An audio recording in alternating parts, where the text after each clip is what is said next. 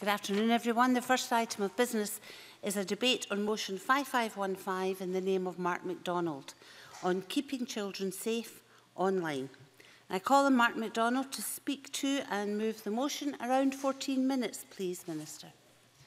Thank you, Presiding Officer. On behalf of the Scottish Government, I'm pleased to open this debate on child internet safety and to move the motion in my name. On the 21st of April this year, I launched the National Action Plan on Internet Safety for Children and Young People, which sets out 23 actions for the Scottish Government and partners to improve internet safety for children and young people. In developing this action plan, we've worked across government with third sector organisations, Education Scotland, Police Scotland, and importantly with children and young people themselves. The action plan has two overarching aims. Firstly, that children and young people are able to enjoy the internet, show resilience and take advantage of the many opportunities it has to offer. Therefore, a key priority includes equipping children and young people themselves to stay safe online. Secondly, that children and young people are protected, safe and supported in the digital world. Therefore, priorities include ensuring parents and carers feel empowered to support their child's online activity, supporting children and young people who have suffered abuse online, and deterring potential perpetrators from committing online abuse in the first place. It also emphasises the role that wider society, including the online industry, must play in enhancing internet safety for children and young people. I'd like to highlight some of the actions from the plan in the Chamber this afternoon. Before I do, however, it's important to highlight that the internet and mobile technologies have positively transformed the lives of children and young people, bringing vast opportunities for learning, empowerment, communication and support. We must ensure that they equip our children and young people to benefit from those opportunities and to do so safely. The amount of time children and young people spend online has more than doubled since 2005, and they spend more time online than they do watching TV, using apps such as Instagram, Snapchat, Facebook, YouTube and WhatsApp, to name only a few. And the ways in which young people are online continues to develop, with new apps and developments in gaming allowing greater interaction online than ever before.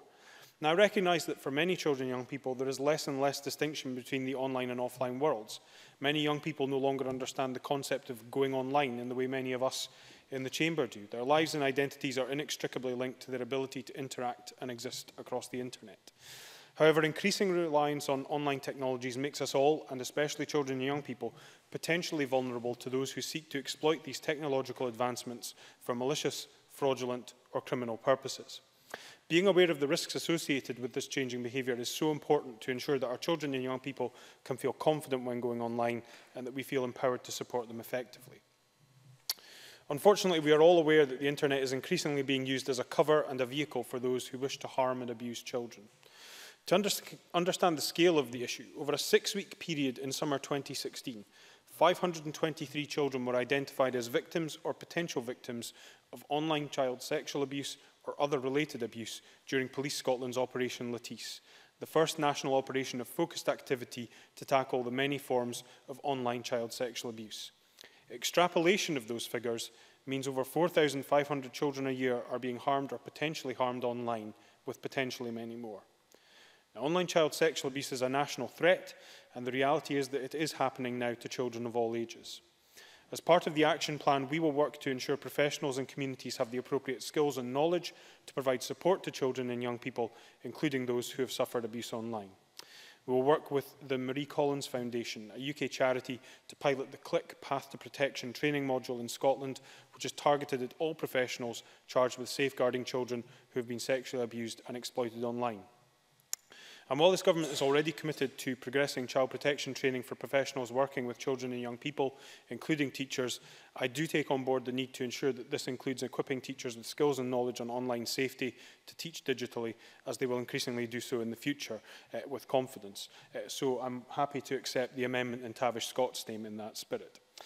But we should not single out any one group of professionals or one part of our population. We all must see the protection of children as our collective responsibility, and we all must work together to ensure children and young people are protected online. Importantly, the industry, and social media providers in particular, must also see the protection of children as a core responsibility. The NSPCC in O2 recently found that 4 out of 5 children feel that social media companies aren't doing enough to protect them from pornography, self-harm, bullying and hatred on their sites. Children and young people surveyed overwhelmingly said social media providers need to do more to protect them from inappropriate or harmful content. This makes it clear that children and young people don't feel that they are protected from inappropriate and upsetting content online, and that social media companies need to do more to protect them. Now, I do recognise the efforts of the online industry, including internet service providers and social media providers, to keep children safe online. Many have made efforts to provide support for parents, run campaigns to address key issues, and developed responses to the changing challenges faced by those using their platforms. I also acknowledge and welcome the engagement by industry with those in the third sector and with government. However, I strongly agree with children and young people that the online industry needs to do more. As part of the action plan, we've committed to working with digital media providers and industry to ensure parents, carers and families, as well as children and young people, have access to appropriate information and support. This includes... I'll happily give way.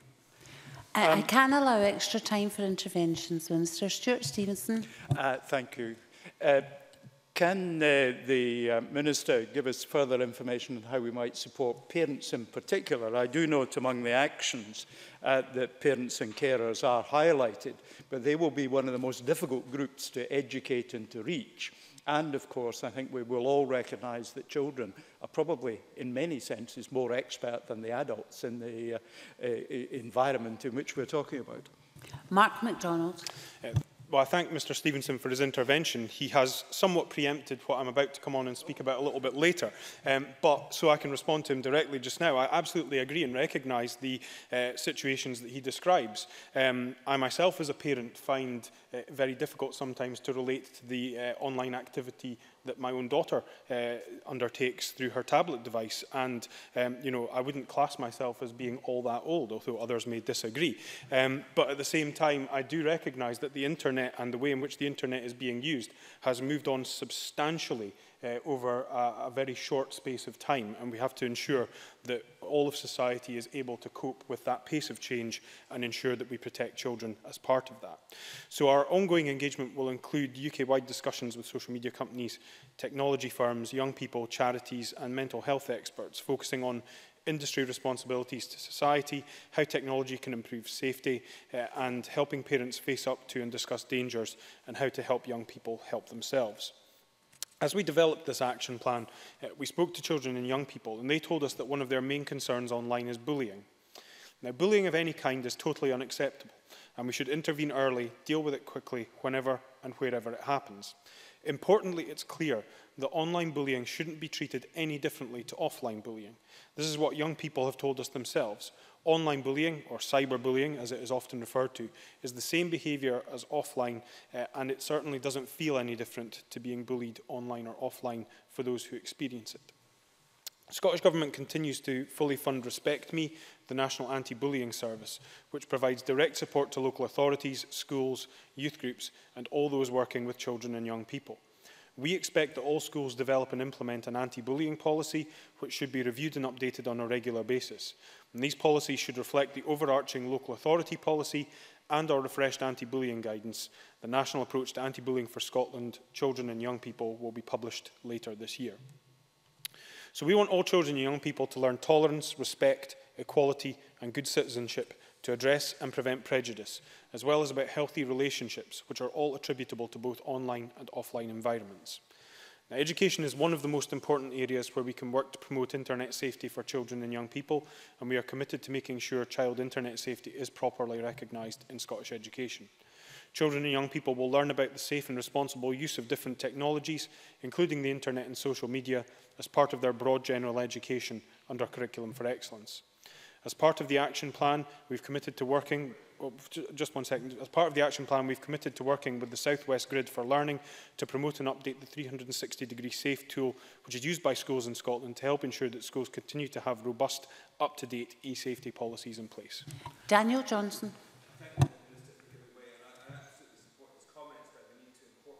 Microphone.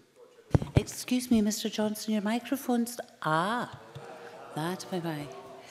Obviously not very good at technology. Still making rookie mistakes 1 year in. Daniel Johnson. I welcome the comments about incorporating those elements into the broad general education. I was just wondering if the Minister could maybe just elaborate on some of the details that will be undertaken to train existing teachers who are already practising. Mark McDonald. Well, I think Mr Johnson makes a fair point, and the Government is committed to ensuring that we review not just the initial teacher education, which of course the Government made a commitment to do, but also look at the continuous professional development that is made available to teachers and how we can make that more relevant. We have a number of programmes which are underway looking at how we can basically empower both pupils and teachers in these regards, and I'm more than happy to write to Mr Johnson with more detail of the specific programmes that are in place, but also keep that matter under review in relation to those. So while I said that education is one of the most important areas where we can work to promote internet safety for children and young people, I believe, as I highlighted to Mr Stevenson, that empowering parents and carers to guide and support their child's online activity is most definitely another. Smartphone and tablet ownership among children and young people is on the increase. This means that they are accessing the internet everywhere they go, including their home. Ofcom recently reported that more than half of 3 to 4-year-olds and 75% of 5 to 15-year-olds use a tablet in their home. And this is in addition to smartphone ownership, having access to a smart TV, games console, desktop computer or laptop. So it is therefore more important than ever for parents and carers to feel confident to engage in this activity. In addition to the anti-bullying service, Respect Me delivers parent training sessions on internet safety across Scotland, providing practical advice to parents and carers on online settings and security. Indeed, there are a wide range of resources and opportunities out there for parents and carers provided by industry, third sector organisations and Police Scotland. But not all parents and carers are aware of these resources or know which ones to use. So I've committed to engaging with parents and carer organisations across Scotland to host a series of events aimed at empowering parents and carers to support their children's online activity. That also includes enabling parents and carers to feel confident about having open conversations with their children, to encourage them to communicate responsibly with their children and to know where to go for help if they need it, promoting the vast array of existing resources that I've outlined are out there. We also need to equip children and young people themselves to stay safe online. We need to ensure all children and young people are fully armed with the knowledge of their rights and skills they need to use the internet safely. This includes an understanding of cyber risks and threats in a time we are experiencing cybercrime at an unprecedented rate. Children and young people told us that the most important thing to improve online safety was for them to be supported to build their own personal resilience. Therefore, we will work with our partners to ensure children and young people are supported to build their own resilience online. Young people also told us that talking about staying safe online through peer networks is one of the most effective ways to reach them. And we continue to support Police Scotland's Choices for Life Be Smart peer mentoring programme and fund the Mentors in Violence Prevention programme, both of which encourage young people to think carefully about the way they behave online and ensure that they remain safe and supported. As we work to improve internet safety for children and young people, listening to their voices is vital. The Scottish Government is proud to support the 5 Rights campaign and have awarded £100,000 of funding to Young Scot to help place young people at the heart of the 5 Rights Coalition in Scotland and support them to develop insights and make recommendations about rights in the digital world. The 5... if I have time, Presiding Officer? Yeah, happy to. Jamie Green. Give me some time to do that. On the 5 Rights Coalition, one of the 5 rights is the right to remove.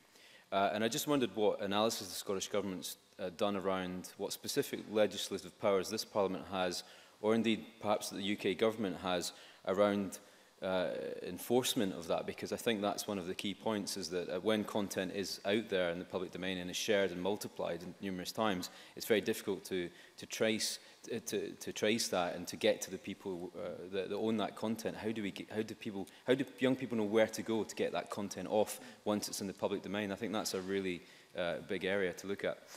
Mark McDonald. I thank Jamie Green for the intervention, and he's quite right in highlighting it, and he will be aware that much of the legislation which underpins the issue he highlights remains reserved to Westminster, but we remain in constant dialogue with our colleagues in the UK Government in relation to how we can best ensure that inappropriate content is removed from the internet as soon as possible. And I had a very constructive discussion with the Internet Watch Foundation, who are actively working to remove inappropriate content. I believe they sent a briefing to members ahead of the debate today, and I would certainly encourage members to enter into discussion with the Internet Watch Foundation and help to highlight their work and how people can contact them within their local communities as well.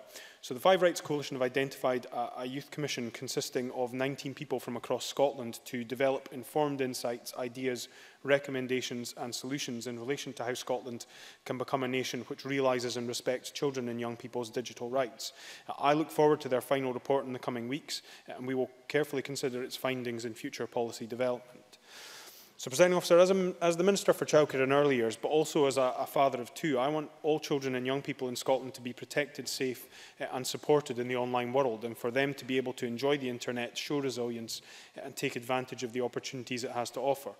That's not just the responsibility of industry, social media providers, parents, teachers or other professionals. It's the responsibility of all of us as a society. It's everyone's job to do all we can to keep our children and young people safe, whether that be in our local communities or in the virtual world. And while there is no doubt that the digital world they inhabit now and in the future contains risks and challenges for their well-being, we should not lose sight of the fact that it is a fundamental part of the lives of children and young people today. It's a fantastic source of education and entertainment. It's the first place they often go to talk to their friends, and I also would encourage young people to embrace the internet's huge potential.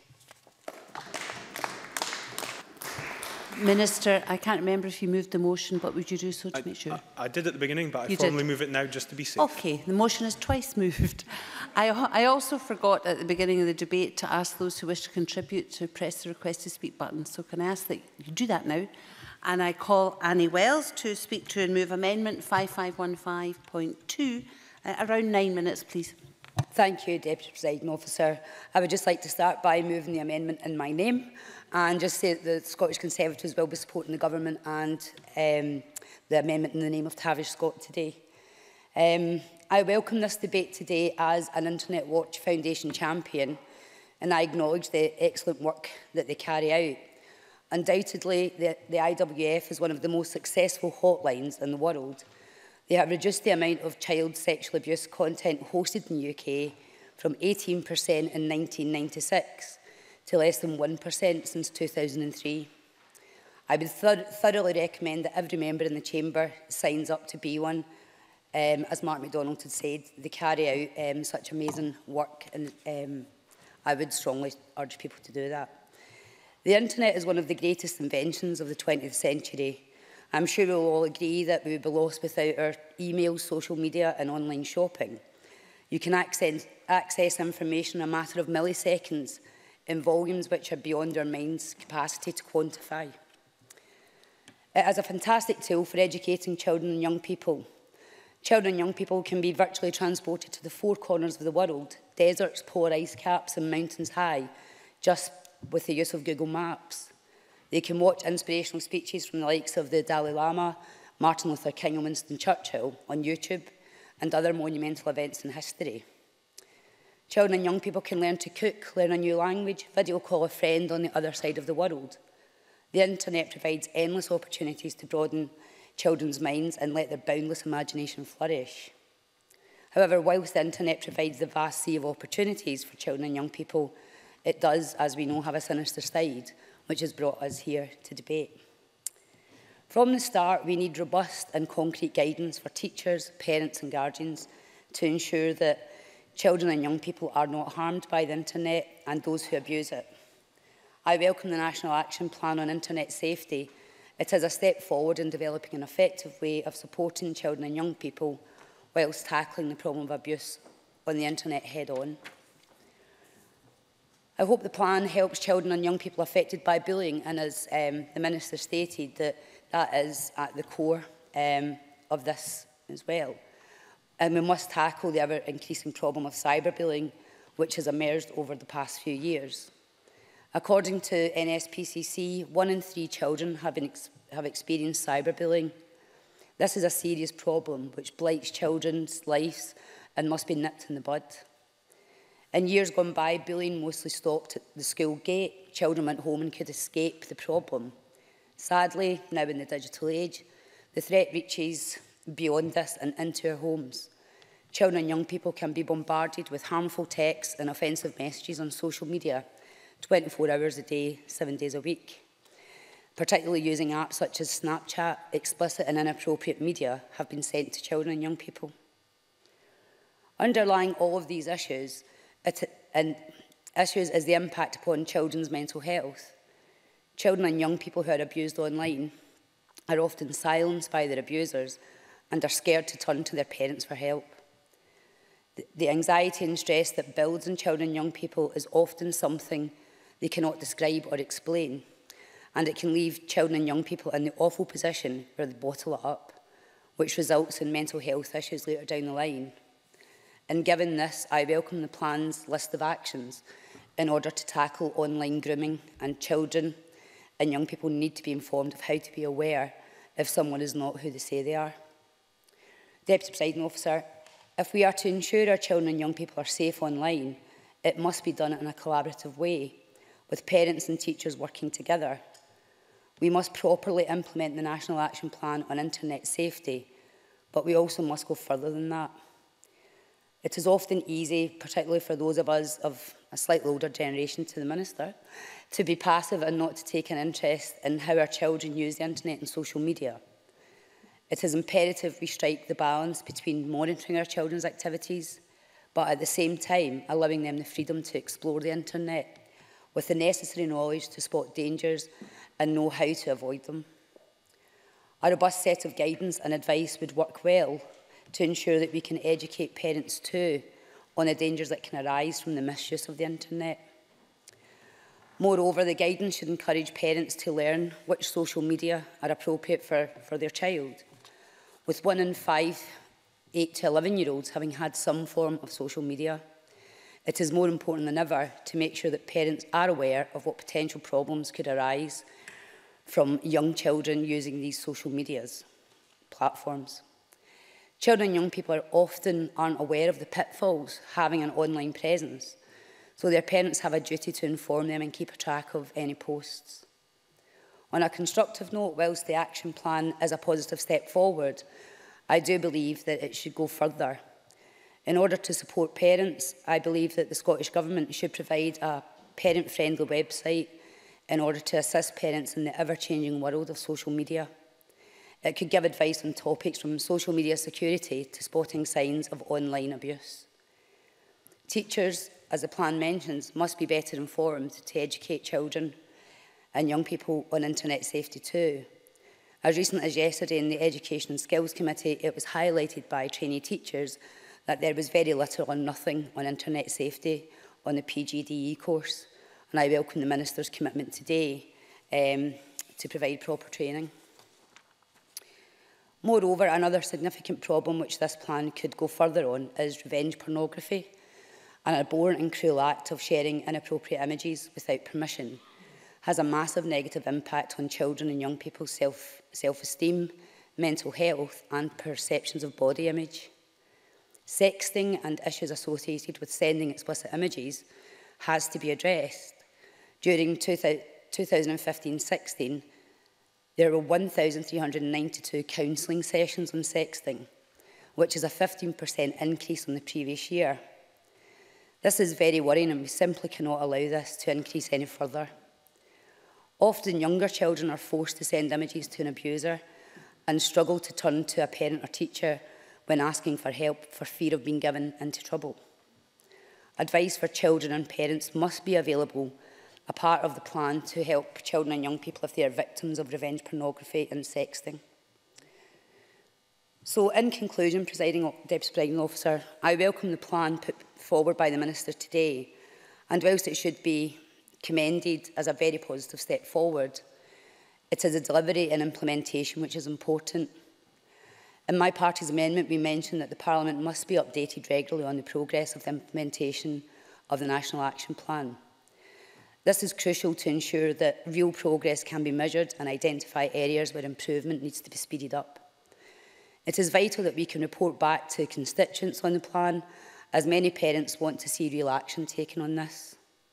Furthermore, we would welcome a delivery timescale in order to determine if the action plan is being delivered on time and to give better clarity to the public. The plan does not mention cost implementation, and we would like to see this published in the near future. Therefore, when all considered, we have a duty to ensure that the plan is well adopted by all stakeholders to tackle and stop the problems that can arise in order that our children and young people are safe online. Thank you.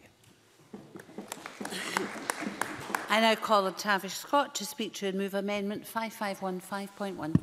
Thank you very much. Mr Scott, around 7 minutes. Thank you very much, Deputy Presiding Officer. Can I broadly agree with the opening remarks of both Mark McDonald and Annie Wells on the broad thread of internet safety for children and young people. I wanted today to concentrate my brief remarks on young people, how they grow up and how they learn, as much as the legal aspects, the issues of safety, the issues of prosecution that both the Minister and Annie Wells mentioned in their opening remarks. Without question, the social media, the internet, the online presence that everyone now has is a double-edged sword. I don't know how many parents my colleagues across the chamber share time with, but it is, on one hand, the greatest thing that we've ever had, and on the other hand, the greatest pain in our lives.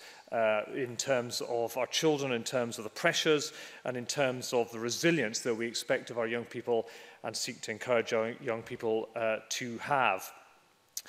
I started looking into this the last night and found a Times Educational Scotland investigation into this very issue, and they began with this, which I thought was important to bear in mind in terms of context. In 370 BC, the Greek philosopher Socrates warned that this newfangled business of writing would lead to forgetfulness in students if they no longer had to remember everything. The advent of the printing press in the 15th century and television in the 20th century sparked the same moral panic. Technology was a dangerous force set to rob our young of their senses, turn brains to mush, and leave society in ruins. Well, none of that happened. The opposite happened, and it won't happen with the internet either. But Mark McDonald and Annie Wells are quite right that the safeguards we need to put in place are more so with the internet than they've arguably been with learning to write, the printing press, or indeed the television screen. What also strikes me from looking at what's been done about young people learning and young people growing up on the internet is that there isn't much research, and that's an area that the government may wish to consider for the future. But one social scientist did observe, again to the Times Educational Scotland, that one of the problem areas in terms of linguistic skills that is linked to the growth of the use of the internet is in that the basic skills that we would have expected and do expect of our young people in the ability to listen to someone, to concentrate on what they're saying, to make eye contact, and indeed to have human interaction. It is about the social clues that you get from people when they're talking to you, non-verbal clues, body language, negotiation skills, and turn-taking. You don't get that from a computer. Or a tablet, or your mobile phone, even when you're on FaceTime to your 7-year-old, especially when you're on FaceTime to your 7-year-old. And I thought there was much merit in those arguments. So the evidence argument does seem to me important to consider for the future in terms of how we develop some of the proposals that are in the action plan that was talked about earlier. We could go as far as the new President of France, who said in his election campaign that he would ban mobile phones for all children under the age of 15 in school. They could leave them at home, they couldn't take them to school. We could do that, but as we've lowered the voting age to 16, I suspect that would be an extremely unpopular policy that no government of any political persuasion would bring in. But Macron's making a serious point. He makes a serious point, and teachers reflect that to all of us, about the use of mobile phones in schools, what it means, how it invades life, how it invades multiple-point classes, and some of the very dangers that Annie Wells rightly highlighted. So how do parents, carers, teachers, and above all young people cope with this vast influx of information that is at their beck and call?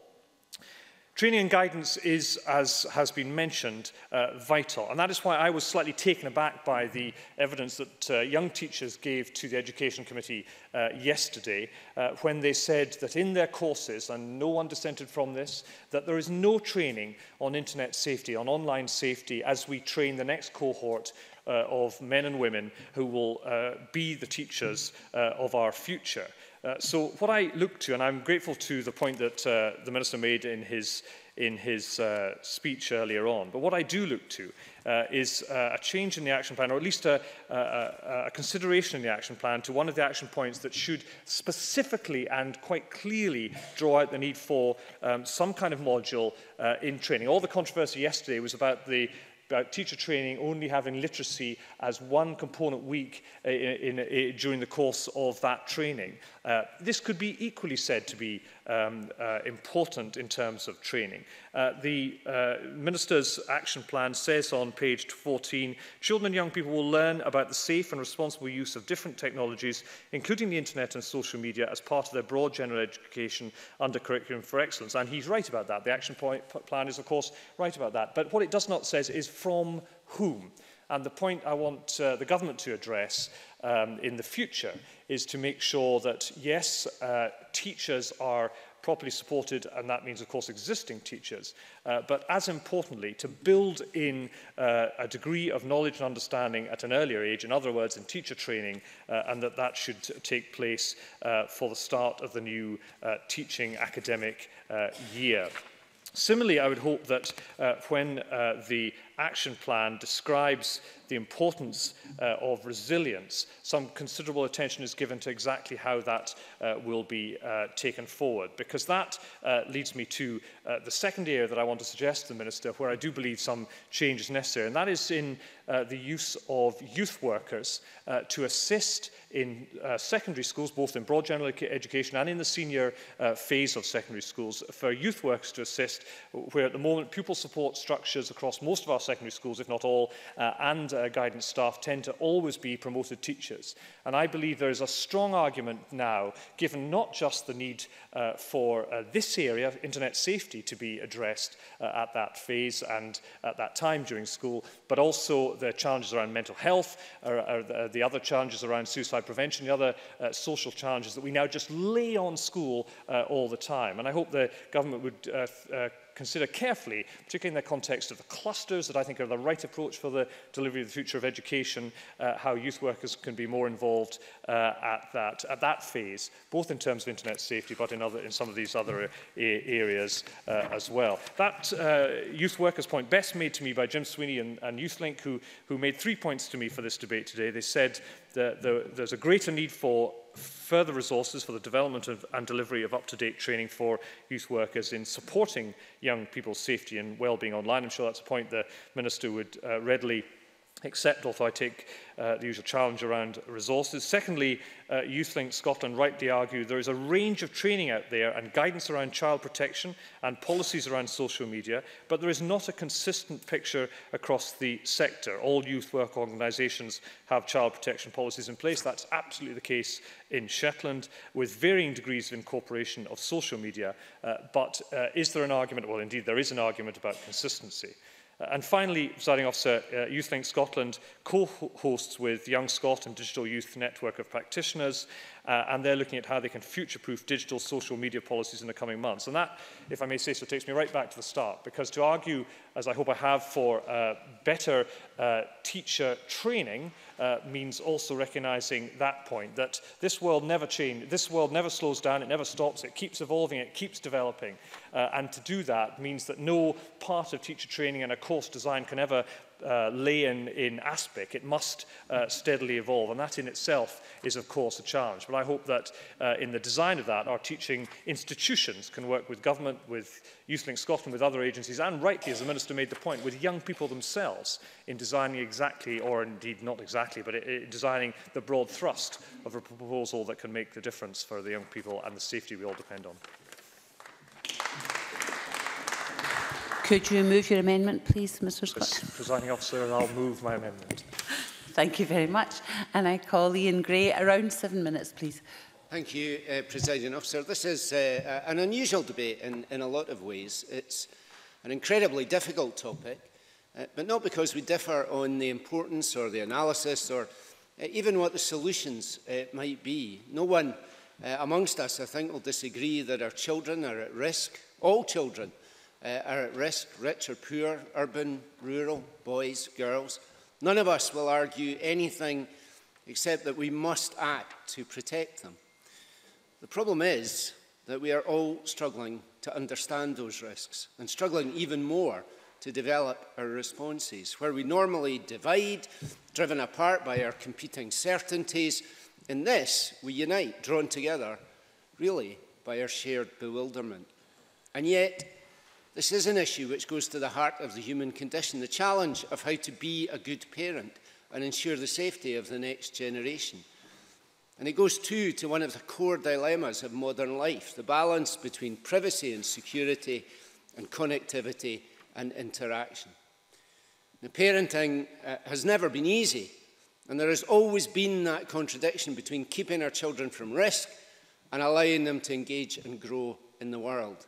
And that's as true of cyberspace as it is of physical space. We are, after all, just beginning to understand that perhaps we've become overprotective of children in the real world, curtailing their freedom to play and learn outside the home, when it seems quite suddenly to many of us the greatest risks appear to be in that very home, their bedroom, their school, or even in the pocket where the smartphone lies.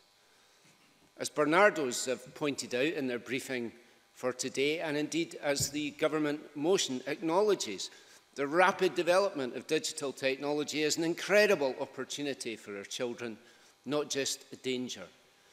It can provide access to knowledge and information for them in a way that we could not have imagined when we were young.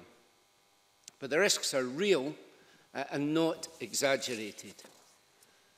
These are risks we struggle to understand, often conducted in a language of acronym, abbreviation and slang which is opaque to us.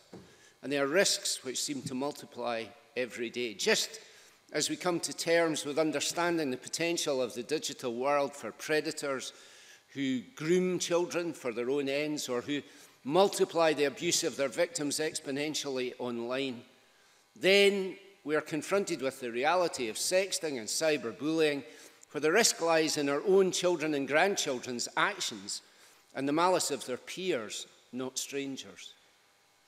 So how do we proceed?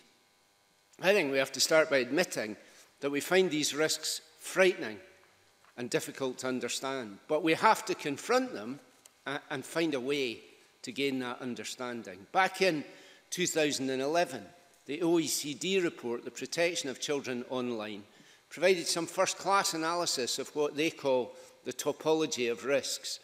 It shows us that these risks are multifaceted, but they can be understood as a first step to addressing them. The diversity of these risks takes us to the next principle to which we must aspire, that absolutely everyone has a role to play here. Parents, government, teachers, police, social work, simply everyone, and not least children themselves. The Scottish Government's action plan does, I think, recognise that with a series of resources and events aimed at increasing parent awareness, with their participation in the work of Parent Zone International and the Internet Watch Foundation. But I do wonder how many parents are aware of these initiatives and actually engaging with them. Mark McDonald. I accept that point, and I think I accepted it in my speech, and that's why what I've committed to doing is to working with parent and carer organisations, who I think are often those who are best placed to reach out to some of those parents who perhaps wouldn't access some of the opportunities that already exist out there and perhaps are not as well publicised as they could be. So that's why I've made that commitment to engage with those organisations to try and attract more parents to take an involvement. Well, I do appreciate that response from the Minister very much, because it is crucial here, and I really don't mean this as any kind of criticism, but it is crucial that we find a way to go beyond ticking boxes, and there is a danger for all of us that we allow ourselves to be satisfied with that. So that's heartening to hear. The plan too has the crucial commitment to the training of professionals in recognising and responding to inappropriate behaviours, bullying or predation online. But as Mr Scott made clear, the Education Committee only yesterday heard from trainee teachers who do not believe their basic preparation for their profession covers this at all. My colleague Daniel Johnson will say some more about that evidence later, but I think it does make the amendment in Tavish Scott's name both sensible and desirable, and I certainly hope the Scottish Government will take that on board tonight as well, and I think that they will.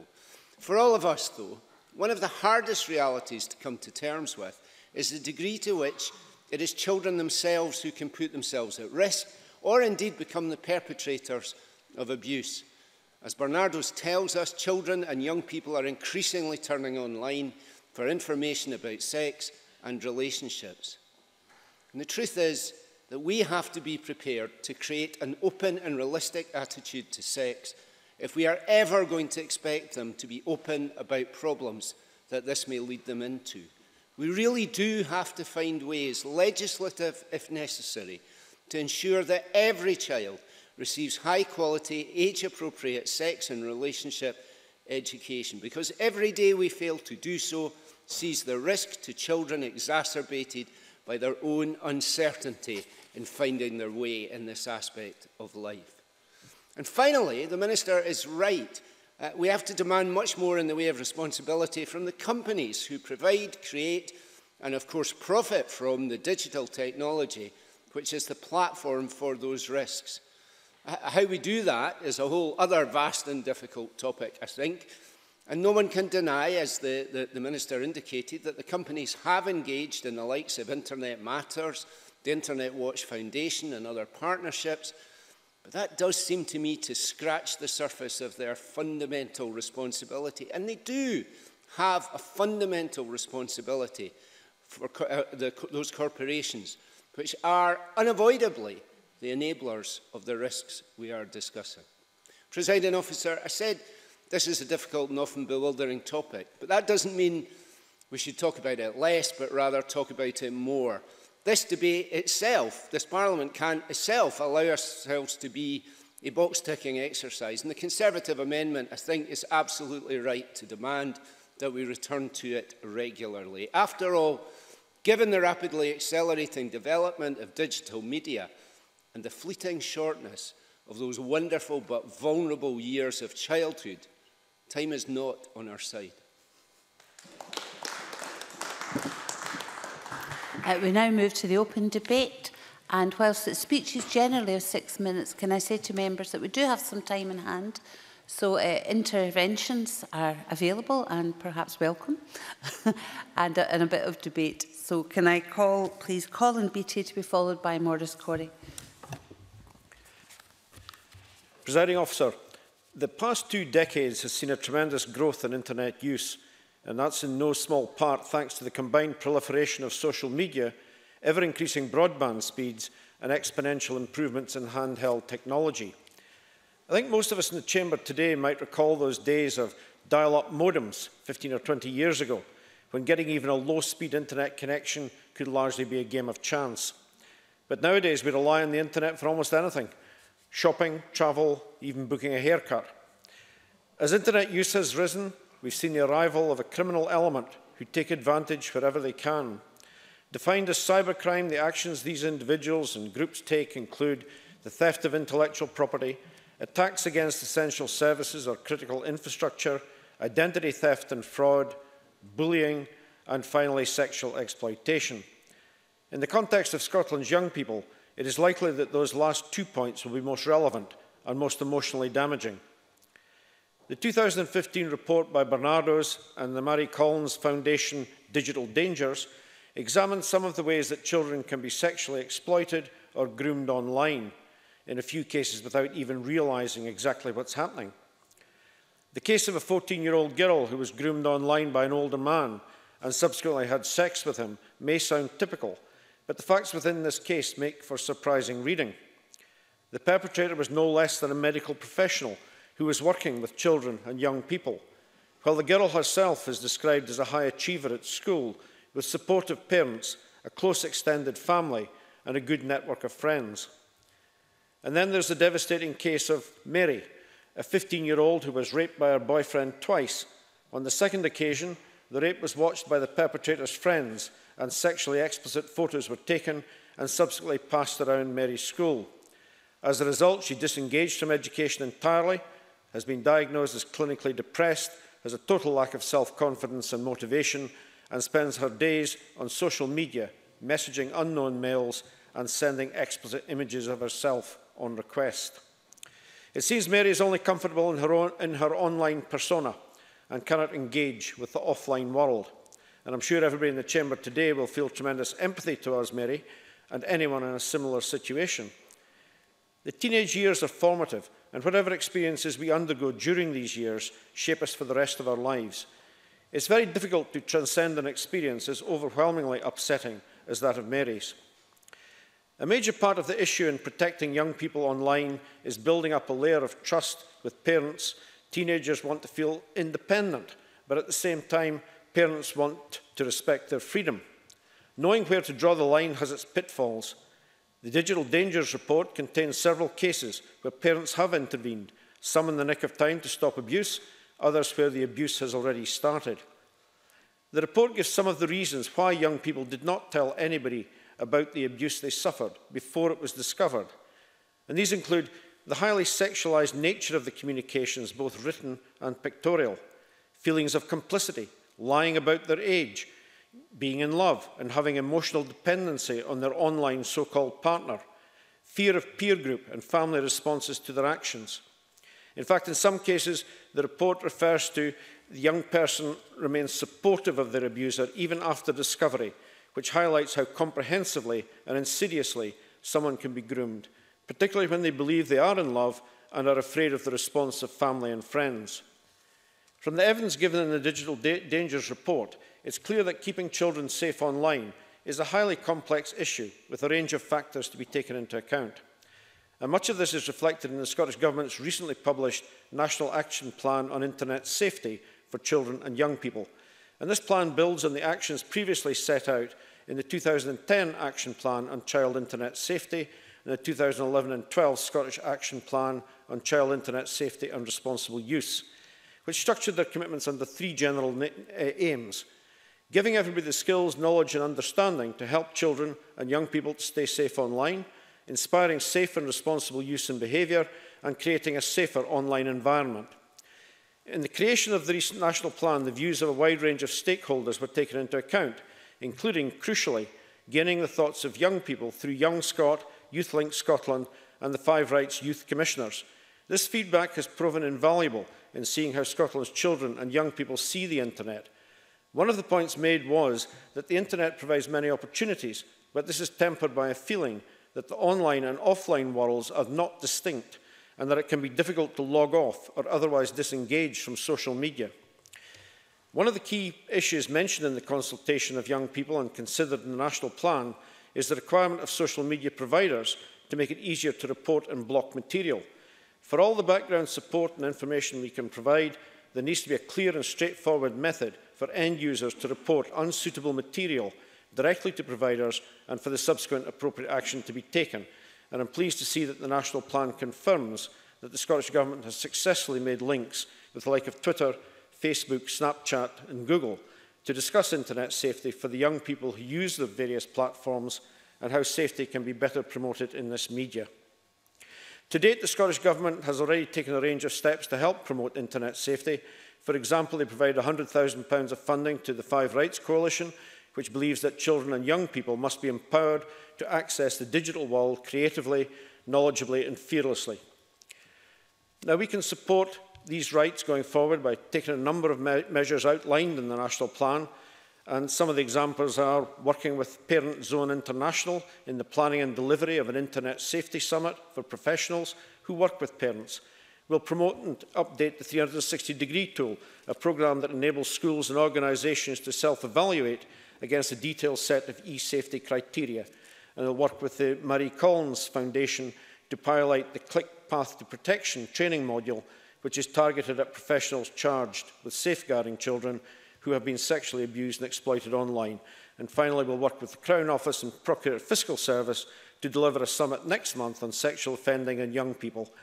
These are just a few examples outlined in the Scottish Government's National Action Plan, and when all the evidence is examined, there can be no doubt that protecting young people on the internet is a complex issue, with many factors to be taken into account. The internet has become a near essential facet of modern life, particularly for those of a younger generation, and as with many things that become significant at a pace that outstrips legislation, governments can find themselves playing catch-up. However, while this is not an issue on which we can stand still, I do believe that the steps that are being taken are the right ones to help ensure Scotland's young people can browse the web and use social media safely and without fear of exploitation. May I have Maurice Corrie to be followed by Gillian Martin. Thank you, Deputy Presiding Officer. Firstly, I must say that ensuring that our children and young people are safe online is incredibly important. And I can say this as a parent with 3 daughters and 1 son who seem to live permanently on their internet devices. But I must say they act very responsibly, or it certainly seems that way, thank goodness. Thank you. As more and more young people are spending their time online, and as the internet continues to play an increasing role in our society, ensuring that young people are safe online is becoming a larger part of looking after the overall welfare of our young people. Access to the internet of the 21st century offers young people incredible opportunities that my own generation were unfortunate to miss out on. Children today can benefit from access to unlimited educational resources, the ability to communicate with friends and members of the family worldwide and across many global places, and the chance to organise social events amongst friends. We can see that across the board, youngsters are taking full advantage of their access to the internet. 1 in 58 11-year-olds and 7 in 1,012 15-year-olds now have a social media profile. On the whole, activity conducted on the internet by youngsters is carried out in a positive and safe manner. However, unfortunately, the online environment isn't always a welcoming one. This is highlighted by the fact that 1 in 4 children have experienced something that was upsetting on a social networking site and have come across racist or hate messaging online, where 1 in 3 have themselves been a victim of cyberbullying. These figures are just what the children admit to have seen online, as there are, without doubt, many children who will be unwilling to speak openly about their experience, even to their parents. It is a big area and issue amongst our young people, and for one, I am glad we are debating it in the Chamber today, as the NSPCC has noted an increase of 13% in the number of counselling sessions where cyberbullying was mentioned between 2014-15 and 2015-16. This is a huge rise, and one we have to take very seriously. I firmly believe that education is going to play a big part in helping young people deal with issues which they are going to face online. And that's why I'm glad to see that the National Action Plan on Internet Safety for Children and Young People include measures to help boost education on this issue. Preempting the issues and helping young people build their own resistance and resilience, as the plan suggests, is a good idea. I think that the promotion of the 360-degree safe tool, in particular, is an excellent way to help ensure that our children are safer online. And this tool allows schools and organisations' online systems to be rated 5 to 1 on various aspects of internet safety. This will help allow schools especially to home in on the areas that need to be improved upon to allow their pupils to continue to enjoy a safe access to the internet. Furthermore, if young people know how to identify the issues, then understand how to address these, they will be able to keep themselves secure and safe online. This will allow them to continue to reap the benefits of access to the internet. I think the work of Parent Zone is also worth mentioning at this point. It is an organisation that offers digital parenting training courses which aim to educate parents and others on how to make sure children use the internet in a responsible and safe manner. Educating parents as well as children is hugely important so that they can set a positive example for their children to follow. And I certainly would welcome that, because I certainly was not a parent who was trained on that. I know as a parent myself that although my children are now slightly older than the targeted group, I would have appreciated the online teaching resources for adults. I know that it would have helped me teach my children how to use the internet safely and understand it. I understand that there are many adults in the same boat as me who even today may not have grown up with regular access to the internet and need a bit of extra support. It is great that the Parent Zone are offering this service, and so I am glad to see that the Scottish Government are going to hold a Parent Internet Safety Summit alongside Parent Zone International, which will hopefully be a stepping stone towards helping all parents look after their children online. Deputy Presiding Officer, in conclusion, we welcome the Scottish Government's National Action Plan on Internet Safety for Children and Young People. We strongly encourage them to continue to work closely with charities, schools and parents. However, we note that the key to success in this area is not in publishing the plan, but actually ensuring that it is actioned and implemented and works for every child in Scotland. Thank you. Can I remind members that we do still have some time in hand, and the alternative is that we all rely on Mr Stevenson. So, think on. Can I call Gillian Martin to be followed by Claire Baker? Thank you, Presiding Officer. When you've teenagers, you walk a fine line between giving them freedom and trust to find their own path and keeping a watchful eye to protect them, as many people have already mentioned. I am a mum to a 14-year-old who doesn't like me mentioning her in my speeches, so you ain't seen me, right? My speech today comes from a personal place, that of a mum who's struggling to know how safe my child is online and what I can do to protect her. And I want to commend the Government on taking action with the measures outlined by the Minister today. Last month in my constituency, a very brave young girl went public about her experiences online. She went to the press with the assistance of her mother because she wanted what had happened to her to act as a warning to other young people. She was coerced by an older boy to take naked photographs of herself and send them to him via Snapchat. These images were then circulated widely by the boy and his friends, and on realising what happened, the girl went to her mother for help. What the mother found on her daughter's phone were messages from quite a few older boys of an inappropriate nature, and there was constant badgering for nude images. Very quickly, those boys had the police at their door, and investigations are taking place. The girl is only 11 years old. What happened to this girl prompted me to have a discussion on this with my own daughter and her friends who were around at my house that night. They told me that nudes for nudes was something that a lot of people at their school did, not them of course. And it turns out that the exchange wasn't just about getting an adolescent thrill between teens flirting with one another online, that it could lead to bullying, as those with images would threaten others who'd sent them.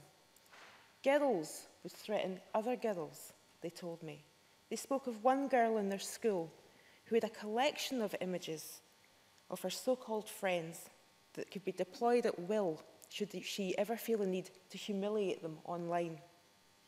This very frank, illuminating, and, to be honest, terrifying conversation prompted me to get together with my constituency's newly elected members of the Scottish Youth Parliament to work together on a project.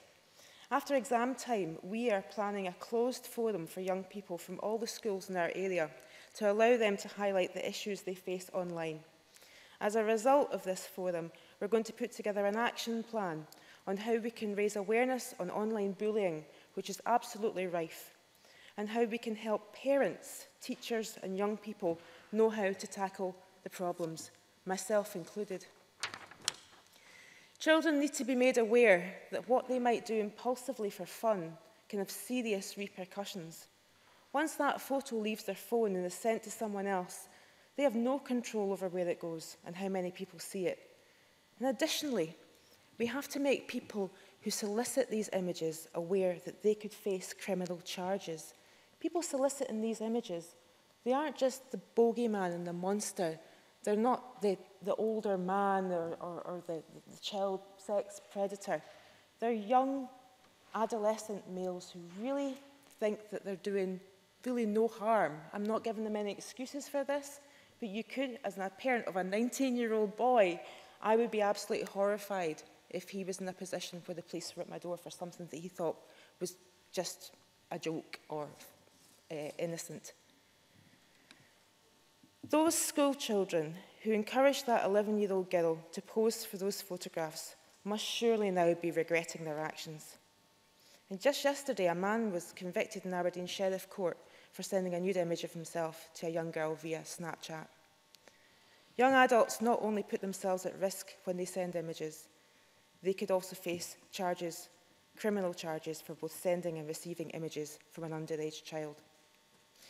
Presiding Officer, I asked my two members of the Scottish Youth Parliament to contribute to my speech, so I'm going to end with their words.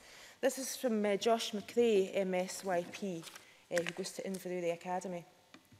He said, "Many young people are unaware of the consequences of posting an inappropriate photograph of themselves or a peer and how quickly an embarrassing photograph or video can spread online." And finally, this from Evie Robertson, MSYP from Old Meldrum Academy, which I think nails the issue.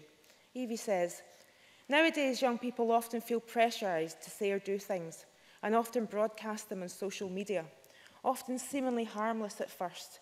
However, it can then escalate to very hurtful comments, and this often has a very damaging effect on the victim and their mental health.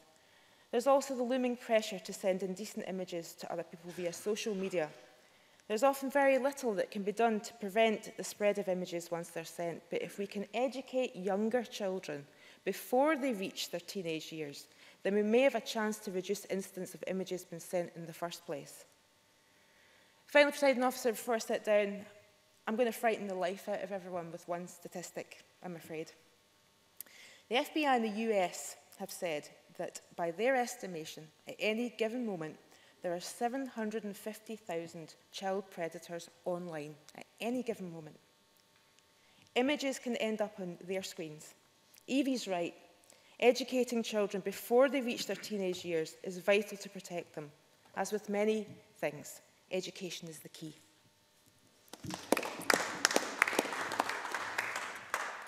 I have Claire Baker to be followed by Kate Forbes. Thank you, Presiding Officer. So today we are debating the National Action Plan on Internet Safety for Children and People and Young People. And within this document there are lots of good projects. There are local, Scottish, UK and international projects all working in this field. And it is a very complex picture, and to be honest I wasn't always convinced that it is coordinated. That is not to question the dedication of the people and organisations who are working on the issue or the positive contribution they are making on children and young people, but there is a lack of a strategic framework or strategic intent. I do recognise that in the foreword the Minister says it is an important step, but I would appreciate a clearer and stronger statement of intent and analysis from the Government. I recognise the Minister says a progress report will be published in 2019, which it says may set out further actions that will reflect the rapid evolution of online technologies and our need to ensure we respond appropriately. I am concerned that this doesn't keep pace with some of the challenges we are facing. It is a wide-ranging document, but there are a few aspects of it which I wish to focus on. For all the positive aspects that the internet brings to our lives, it is too often used as a destructive tool, and child abuse and exploitation can be facilitated and supported through the internet, through grooming, through the sharing of images and videos, through using it to contact other abusers and then create networks. The internet gives greater potential for all this activity, and while the action plan focuses on Scotland, we know that this type of child exploitation often focuses on some of the poorest countries in the world, the countries that sit outside the reach of our legislation. Alongside this vile industry, and it's clear to see that that is what it is, but alongside this vile industry, I would argue, is a more complex picture of our society where it is normalised among young people and young adults, where it intersects between what is legal and what is criminal. We have a society where it is common for celebrities to record sex tapes, where it is common for sexuality and self-worth to be interpreted and judged visually, where intimate images are leaked, but it is acceptable and it is expected that the images had been taken, where pornography is much more widely available and the regulation of the internet is pretty ineffective in restricting access to this from children and young people. The risks that the majority of children in Scotland face with the internet are bullying and being able to access inappropriate materials. For those who are more at risk, we must ensure that there are comprehensive services to support these children who are victims of child exploitation and abuse, and we must always be vigilant. And young people who are sexually exploited by adults, in this country, largely teenage girls, though Gillian Martin's example was of an 11-year-old girl, so I think we need to be aware. But I would say, largely teenage girls, pubescent girls, sometimes exploited by criminal gangs or organised groups. They need the intelligence and the prioritisation of our police force. They need the intervention of the criminal justice system. They need authorities to recognise their vulnerability. And they need none of us to turn a blind eye to this kind of behaviour. But if you look at young people, say 13 to 18 on average, their experience is quite different. Their social platforms are a significant part of their lives. The consultation with young people within the document tells us that they felt the online and the offline worlds are not distinct, that young people don't differentiate between the two. 78% of 12 to 15-year-olds hold a mobile phone, with 65% of them having a smartphone. That fundamentally changes human interaction and relationships to any experience that any of us had as teenagers. I mean, it just must do. Maybe the action plan needs to distinguish between what protected online means for children and what that means for young people. For example, if you accept the importance and the primacy of the image, then sexting just becomes part of that culture. And that is complex when you're dealing with young people and their relationships. We have legislated to address some of these issues, and the Abusive Behaviour and Sexual Harm Act criminalises non-consensual sharing of intimate images, while the 2005 and the 2009 Sexual Offences Acts both focus on preventing the exploitation of children and young people. But as the action plan recognises, this is a complex set of circumstances, describing examples of online exploitation as the sending and sharing of indecent images, including self-produced images, and once the child or the young person begins to participate in such activities, they leave themselves open to being blackmailed into further participation. This coerciveness might not always be obvious to the child and the young person. As the grooming is so powerful, they can come to believe it as acceptable behaviour. And then within this example, in this small set of circumstances, there is also the scenario where the image is self-produced, but it's lifted from its intended space and it is then promoted through child sexual exploitation websites. Also, there's a scenario where the image is being willingly sent to another young person who then decides to share it with their friends. And Gillian Martin accurately described the reality for some young people, the severity of some bullying that takes place, the criminality of some behaviour that has actually been normalised by youth culture. So I think we need a more sophisticated understanding of young people, of the pressures that they are facing and the extent to which the internet has changed their relationships. I was aware of the research being carried out by Edinburgh University into self-produced sexual images by adolescents. This is an important piece of work in thinking about how we respond to this. There is also interesting research being done in Canada where academics have been consistently monitoring young people's behaviour over a number of years to look at their change in attitudes towards relationships and sexuality. When I first came into the role of Justice spokesperson for Labour, I had a meeting with the Lord Advocate and the Solicitor General and discussed some of these issues. And I am pleased that the summit we discussed on sexual offending and young people is being arranged for later this year. I think that will be an important conference. We currently have a situation where young people below and above the age of consent are getting themselves into serious criminal trouble because they are either not understanding the law or they're ignoring the law. And situations where alcohol is involved, where filming is involved, where social media and the internet are being widely used, where actions which seem acceptable to the perpetrator and often to their peers are actually unlawful. And I believe that this summit will be an opportunity to raise the profile of these challenges. So how do we make sure that young people understand that the legal framework is relevant to their lives and to their experience? Are young people not necessarily accepting, but are they more tolerant of hyper-sexualisation of young women and masculinities of young men? Is their understanding of relationships a cause for concern, or is it a sign of the times? And while we must be clear about the legal framework and be firm when the law is broken, an action plan for internet safety operates within our society. The way in which young people use it, manage it, live in it is a symptom of our society. We need a societal approach to change attitudes, to empower young people within their relationships and to limit exploitation within relationships in order to equip young people with the understanding they now need in the modern world.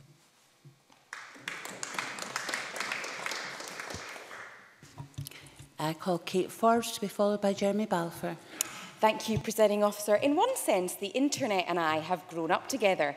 It all started with emails painstakingly typed out and then sent to the sound of the dial-up's muffled shriek. And then in my mid-teens, we'd all go home from school and resume our school chat on MSN Messenger or the first online social media sites like Bebo. And since then, through my later teens and into my 20s, we've had a never-ending stream of enterprising means for communicating and sharing our lives more freely than we could have in the physical world. Facebook, Twitter, Instagram, and Snapchat. And all of that has grown hand in hand with mobile devices so that it's easier to access anywhere, well, except in the not spots of the Highlands. The internet is now thoroughly embedded in children's daily lives. It has transformed play and education. And as the Minister said, it's overtaken TV in terms of children's viewing. Children are going online at younger ages, still largely at home and then secondly at school. And I still find it remarkable watching toddlers navigating an iPad for only the second time with greater speed and skill than their parents who've been using it for years. And so to a greater extent than the physical world, the virtual world brings out the best and the worst in people. There's greater potential for raising money for charities, raising awareness of global injustice, and raising the educational attainment of people everywhere, literally everywhere. But that ease of access, that speed of development, and the unregulated nature of the internet means that there is less restraint in its use. And so I want to touch on three very, very different risks and challenges: the accessibility of explicit content, the abuse of children, particularly in other countries, to meet demands in Scotland, and then lastly, something that is quite different, the normalising of perfect lives on social media. So firstly, the internet facilitates and enables pure evil to flourish in the darkest of corners, and at the very heart of the most sinister, ominous evil online are real people, perpetrators and victims. Tavish Scott mentioned the important role of research in the use and regulation of the internet. And research by independent comparison service uswitch.com a few years ago in 2014 showed 3 million UK families had discovered their children viewing violent and explicit material on the internet, with the youngest age quoted being 2 years old.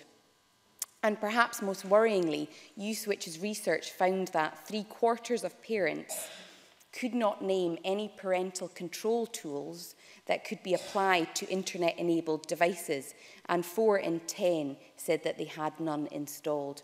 So the Scottish Government's commitment in the National Action Plan to engage with parents and carers, to empower parents and carers to support their children's online activity and deliver an Internet Safety Summit in Scotland is very important.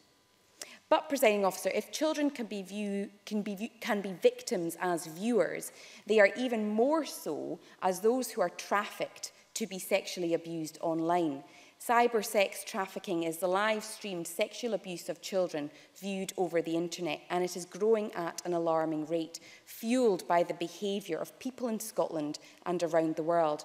Some of us went to a really eye-opening event hosted by Jenny Mara with International Justice Mission, and my colleague Gillian Martin has a motion which I would urge you all to sign, condemning this cyber sex trafficking. IJM rescue some of these trafficked victims, and 54% of victims rescued in IJM cases are 1 to 12 years old. Victims can be exploited in any location with a computer and the internet, or just a mobile phone. And as International Justice Mission states, slavery and freedom are in the power of our phones. And the Not On My Screen conversation, which IJM has launched, needs all of our voices. But, Presiding Officer, with the time left, I want to come back home and talk about something that is quite easily passed by when talking about the damaging effects of the internet.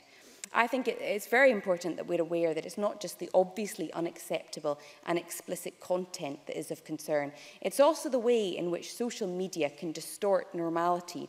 It allows us all to present the best of ourselves, the best filter for the best photograph, the best description of the best moments, the best new outfit for the best body image.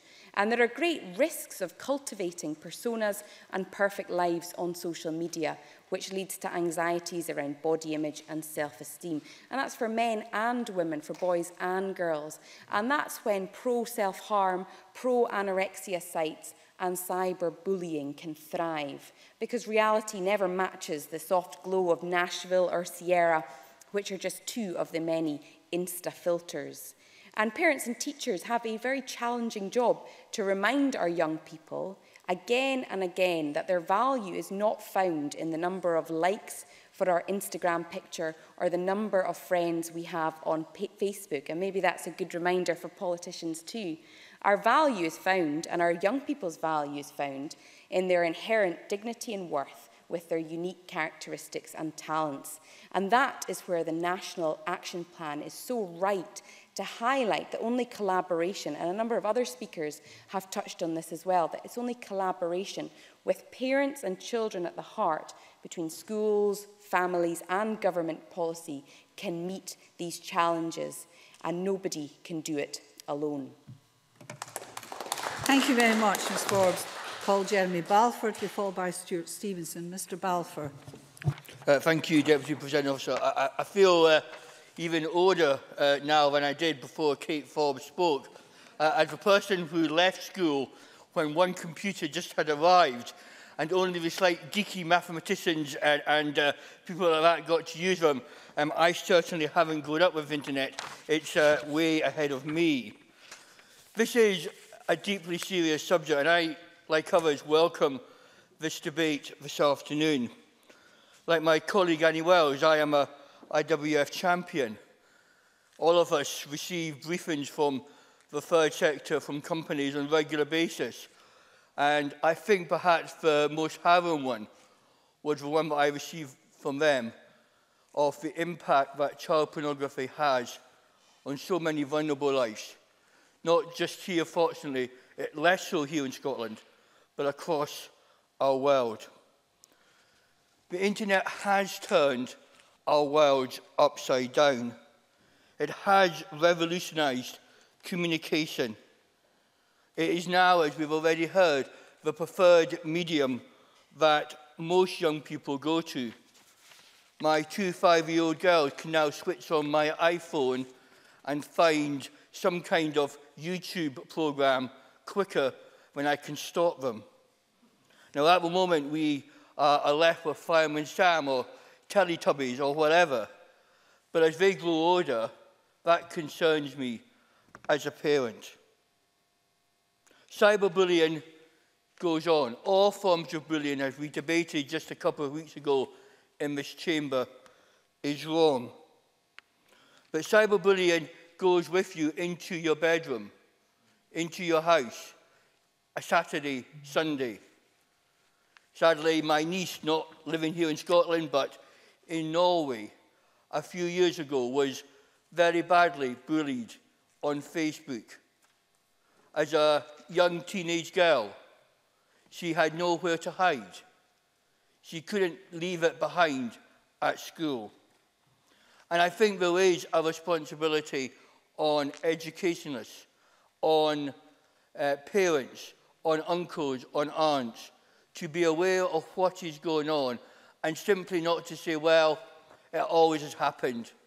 Today, I think it has become a lot worse. Breaking down basic privacy of your bedroom can never help anyone. And so, along with my party, I welcome the launch of the National Action Plan on Internet Safety for Children and Young People. We agree that we want to see the protection that this hopefully will give. I'm pleased that the Minister and the Government have not only sought the views of experts, of parents, of teachers, but have gone deliberately out of their way to find out what young people think. After all, they are the ones that know far more about technology than perhaps, excluding maybe Kate Forbes, anyone else, even in this chamber. We need to develop a plan that is appropriate, that works, and that has the support of the majority of our country. The Think You Now website, which is targeted children and different aid BAMs, again, empowers young people, gives them information, but not only young people, but perhaps as importantly, information to adults as well. Again, I think we all welcome the number of action points identified in the action plan. I welcome the Scottish Government's commitment to work with digital media providers and industry to ensure parents, carers, families, as well as children and young people have access to appropriate information and support. I think there is still more that the digital industry can do to lead the way. I think they are moving in the right direction, but perhaps we need carrots and sticks as we go on this journey together. Awareness is perhaps the key thing. This is not something that just a few, but the majority need to know about. I welcome the amendment again in my colleague's name, and I would just maybe come back and ask the Minister to reflect on, do we need to put in shorter timescales to review this? Again, I accept 2019 in some ways doesn't feel too long a wait. After all, only, 2 years away? But 2 years in regard to what's happening with IT, I think is probably too far. And we don't want to get bungled down, as Ian Gray has said, by ticking boxes and filling out forms.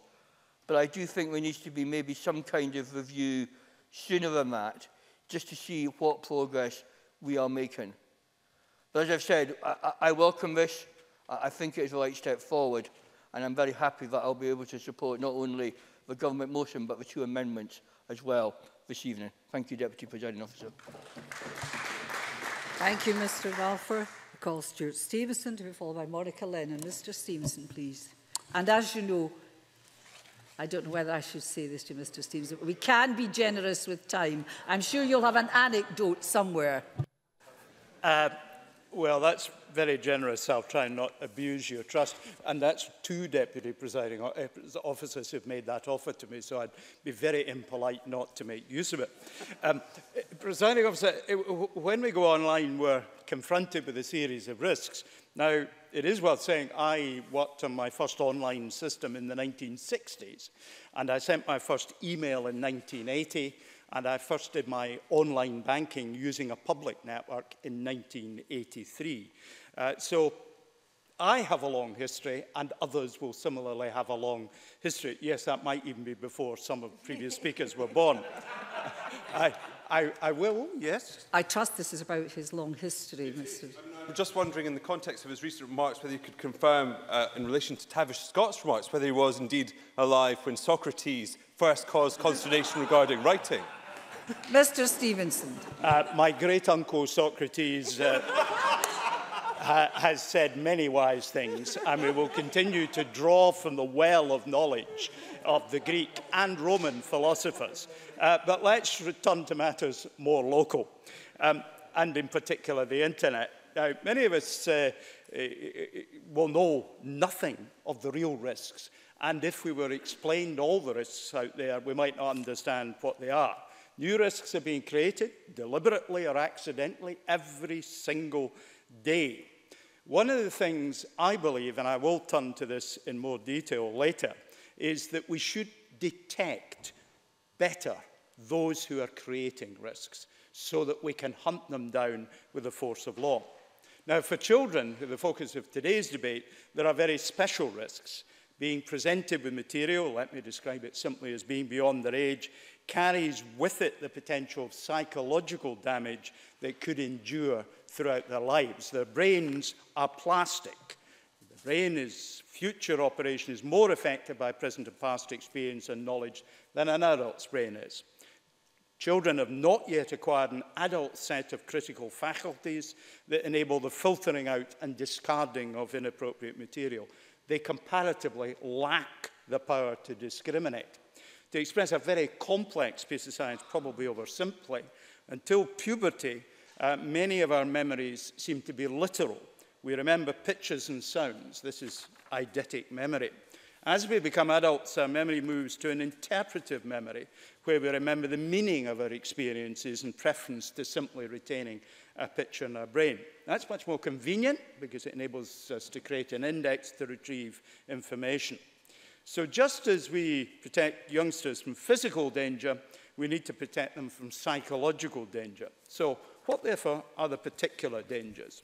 As in the physical world, we want our young to avoid unsavoury characters who might exploit, abuse, or otherwise harm them as individuals.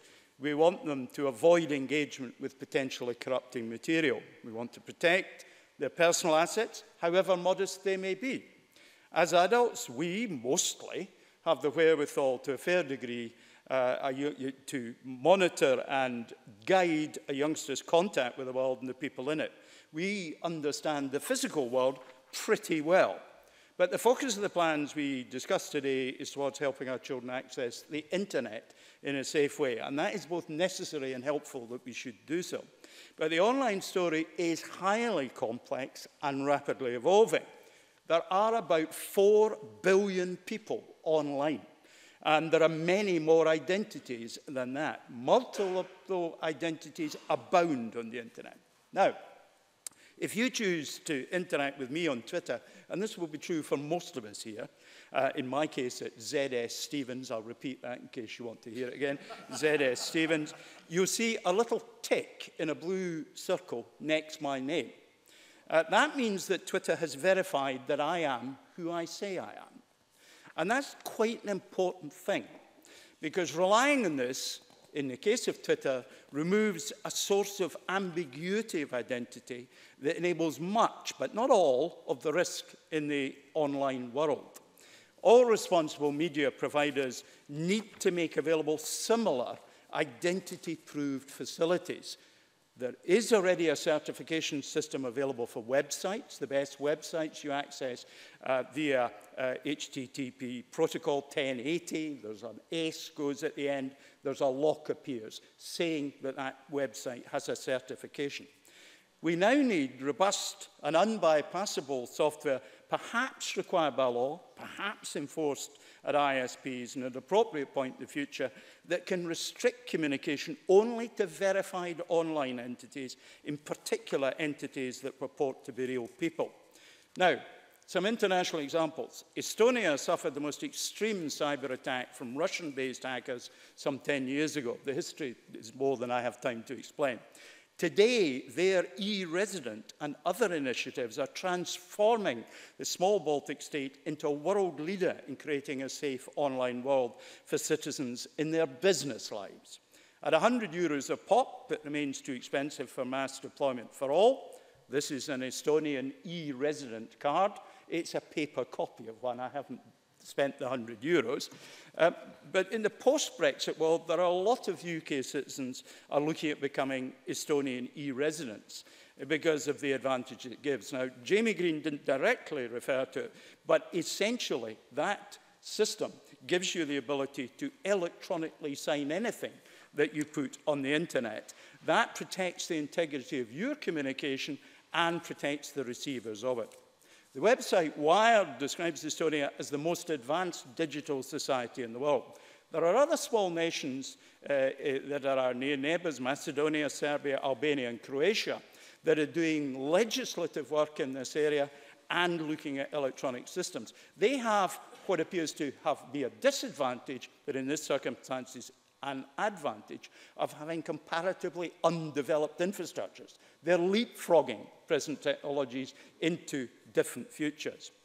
Let's look at India for another approach. In 2009, the Indian government launched a massive project called Aadhaar to provide a digital identity to everyone based on an individual's fingerprints and retina scans. As of 2016, the program has issued 12-digit identification numbers to 1.1 billion people. It's believed to be the largest and most successful IT project in the world, has created the foundations for a digital economy. It's voluntary, but almost everyone from the totally illiterate to the billionaire banker wants to be part of it. And indeed, they are currently running a competition for youngsters to produce 30-second videos to support other youngsters to get engaged with the internet and the Aadhaar system in an appropriate way.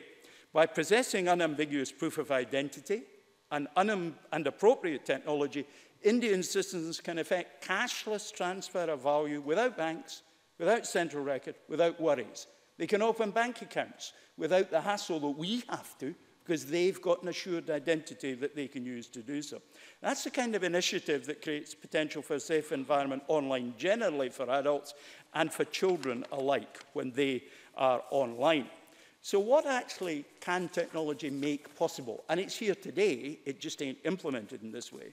We can, for every image, for every text block, for every blog, for everything on the internet, we can today market uncorruptibly and verifiably so that you know who the individual who has produced it is.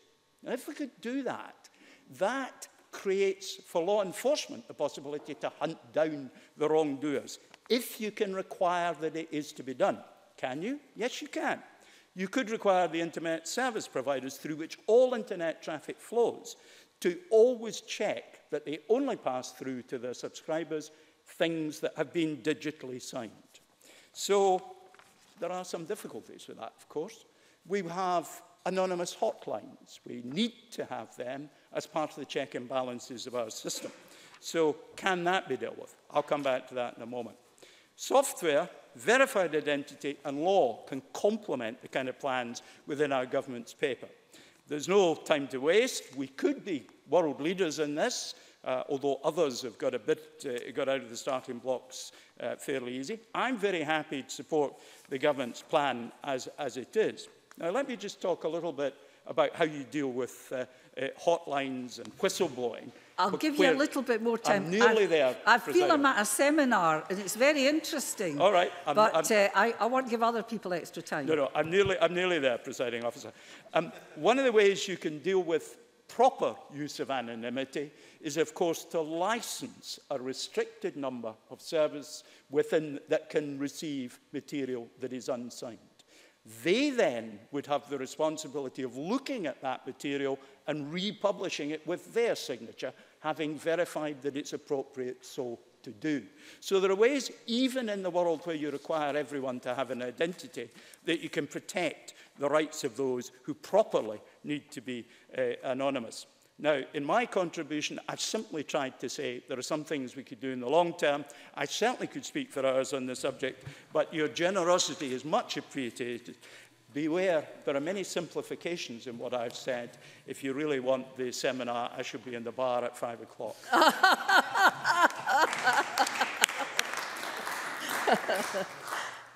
Well, that's what I call using up extra time.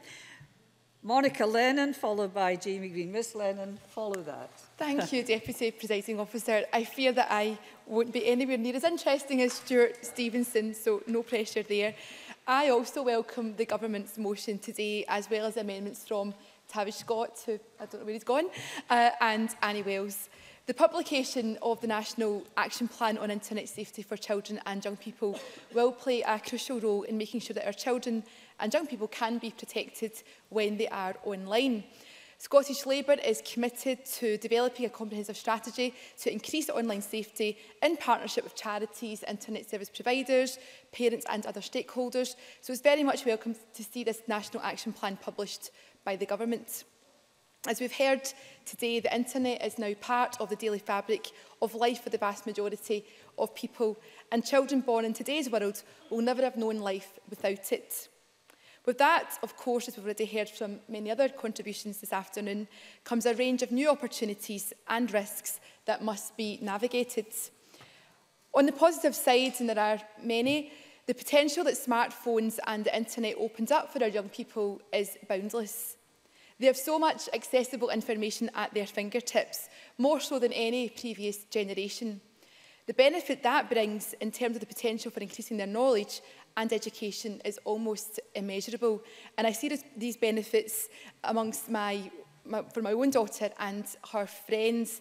I may go home tonight and set my 11-year-old a task to perhaps fact-check Stuart Stevenson's speech, and perhaps she could come back with Mr Stevenson's family tree. That would be most interesting. But of course, Deputy Presiding Officer, this unfettered access to information and the rest of the virtual world needs to be balanced against the responsibility that all adults have to ensure that our children can be protected. As Bernardo Scotland have outlined in their briefing today for today's debate, and other members have mentioned, including Ian Gray, the concerns around children's safety online is often characterised by stranger danger, the fear that an adult stranger will use messaging apps or social media to groom a young person for sexually exploitative purposes. The immediate analogy that always seems to come to mind is, as a parent, you would never let your young child go out on their own, unsupervised, in a place where they would be surrounded by adult strangers and be put in a potentially dangerous situation. But with access to smartphones and the internet, even where there are parental controls on access, the outside world and its potential dangers is suddenly so much more accessible to young people in the very places that they should be most safe, in the home and in school. And I can think of many examples of children who I know in my constituency who have set up accounts, whether it's on Snapchat or Instagram or elsewhere, that their parents have no knowledge of and certainly haven't given their consent to. So making sure that parents, professionals and young people themselves have the ability to recognise and respond to the potential issues around online behaviour is crucial. And that's why the actions contained in the latest plan are very much welcome. As previously stated, the amendment to the government's motion in Tavish Scott's name is one that I also welcome. Teachers must be properly trained, supported and equipped to deal with issues around the online behaviour of young people. And as I've been listening to the contributions today, it's also made me return to Scottish Labour's proposal for school-based counselling, a plan that Bernardo Scotland indeed support, because I've heard several members talk about the impact on young people's mental health, and I know that all of us want to intervene early to make sure that young people get the support that they need, and ideally within the school setting. Young people's lives are inextricably intertwined with ever-changing technology. Parents, teachers or any other adults involved in the care of children can't properly help or support young people face the challenges in their lives if we don't always also have an understanding of the methods they're using to communicate with each other. Whether it be apps like Snapchat or Instagram, the way in which young people communicate is key to many of the potential issues that can be damaging to them. The sharing of nasty or abusive messages, or the creation and sharing of exploitative or embarrassing images over social networking sites and smartphones between young people can pose just as much of a risk to our children than that fear of stranger danger. And the fact that young people have access to these ways of communicating at such a young age, when they're still developing and maturing, makes the case for age-appropriate relationship education all the more pressing. I'd like to pay tribute to Gillian Martin. She's not in her seat, unfortunately. Hope she's still listening, because I thought she gave an excellent and insightful speech. And I commend the steps that she's taking in partnership with the members of the Scottish Youth Parliament in her area to really tackle this issue. I have an 11-year-old daughter, the same age as the constituent that Gillian Martin referred to. And although none of us are naive to these things going on, when you hear it and you hear a very real example, it does send a shiver down your spine. It's horrible. So all of us have a responsibility to make sure that young people understand the consequences of sharing sexually exploitative images of themselves and their peers. And we've heard why there needs to be a greater understanding in the curriculum of young people's rights about consent and about what makes a healthy relationship. With young people more and more likely to be turning to the internet for information on sex and relationship matters, it's imperative that the education system is keeping pace with that. A rounded education is only possible if it's set in the context of understanding the pressure and expectations that the internet brings, as well as understanding how our young people perceive the world through that prism. I know that the Scottish Government have committed to a review of personal and social education in the 10-year mental health strategy, and it's crucial, in my view, that this review reflects the concerns that have been raised today in this debate and is cognizant of this in the action plan. It would certainly be a welcome move to have the curriculum updated to reflect the fast-paced changes in technology in recent years, so that our teachers have the support they need to deal with these issues too. Perhaps that's something the Minister can elaborate on in summing up. In closing, Presiding Officer, the publication of the National Action Plan is a welcome step forward in the attempt to improve the safety of our young people when they are online. I look forward to seeing its progress over the coming months. Thank you very much, Ms Lennon. I call Jamie Green to be followed by Ruth Maguire, and Ruth Maguire will be the last speaker in the open debate. Mr Green, please. Thank you, Deputy Presiding Officer. I first of all should refer members to my Register of Interests, which is a voluntary statement on my ownership of internet domains. The challenges in keeping young people safe online stem from the fact that technology and the pace of changing technology is so fast, especially over the last 10 years. When I was young, we had no internet, no mobile phones, and dare I say, we used to write letters to each other. I know. But for all the benefits that technology brings, it's fair to say that it brings many dangers, and we spoke about that in great length today. Just this week in the Parliament, I welcomed a group of P7 students from Glen Garnock campus in North Ayrshire, a group of 11 and 12-year-olds to the education services in the Parliament. And every single one of them owned a smartphone. I asked the question whilst I was there, knowing I had this debate coming up this week. And when I told them that I was speaking in the debate about what the government is doing to try and improve safety for children online, I said to them that they should know that not everyone on the internet is who they say they are. And I have to say I was quite surprised by the response. Lots of them were nodding in agreement, but some of them looked quite confused and bewildered by that comment. And I think therein lies the problem. So I think I support this action plan for that very reason, is that there are still many young people out there who have access to the internet and smartphones and tablets, possibly using apps that their parents don't know exist, never mind that they're downloaded onto their devices, but yet aren't quite familiar with the concept that not everyone is who they say they are. The word collaboration has been used many times today, and I think that's absolutely key. Therefore, I welcome the government's commitment to work with the UK government on the age verification provisions within the Digital Economy Bill, which has recently gone through Westminster. I think that's a very positive step. A collective responsibility falls on all governments, I think, to ensure that the internet is a safe environment, or is at least as safe as it can be. I also welcome the Minister's commitment to engage on legislation or around legislation on the right to remove element of this. My personal view is that much more can be done on this, either formally or informally, on this problem. The action plan talks a lot about working with various organisations and people, and of the 23 action points in it, 18 of them start with the line, the Scottish Government will work with. And I think that's very laudable, and I commend them for that. But what I would like to see is more detail. What does will work with mean in a lot of these aspects? It's a good document, but it's not long enough. And I'm hoping perhaps in the closing statement the Minister might expand on some of the ways in which the government will work with specific organisations, because I think the devil is very much in the detail here. And I also think that we should consider additional legislation. If an action plan doesn't suffice, or we as a Parliament in a few years' time think we haven't made improvements, then what legislation could we look at? And I'm very open-minded to that. The internet is home to many new innovations. I'd like to draw our attention to one of them specifically, and that's dating apps on smartphones. They've become quite the norm, but they often fail on age verification. It's very easy to bypass safeguards. Some have no safeguards at all. And when I talk about safeguards, I mean the app simply asks for your date of birth. Now that to me is not a safeguard. And likewise, it's all too easy to hide behind the anonymity of an internet profile. And unfortunately, there have been a handful of really tragic cases where things have gone quite horribly wrong. When I was living in London, the gay community was really rocked by the needless deaths of 4 young men who had met their tragic fate at the hands of someone they met on a dating app.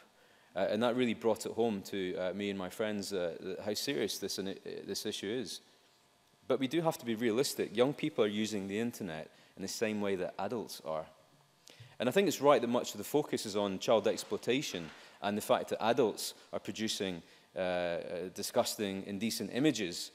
But we should also have the conversation that many of these images are being created by teenagers themselves and shared amongst each other.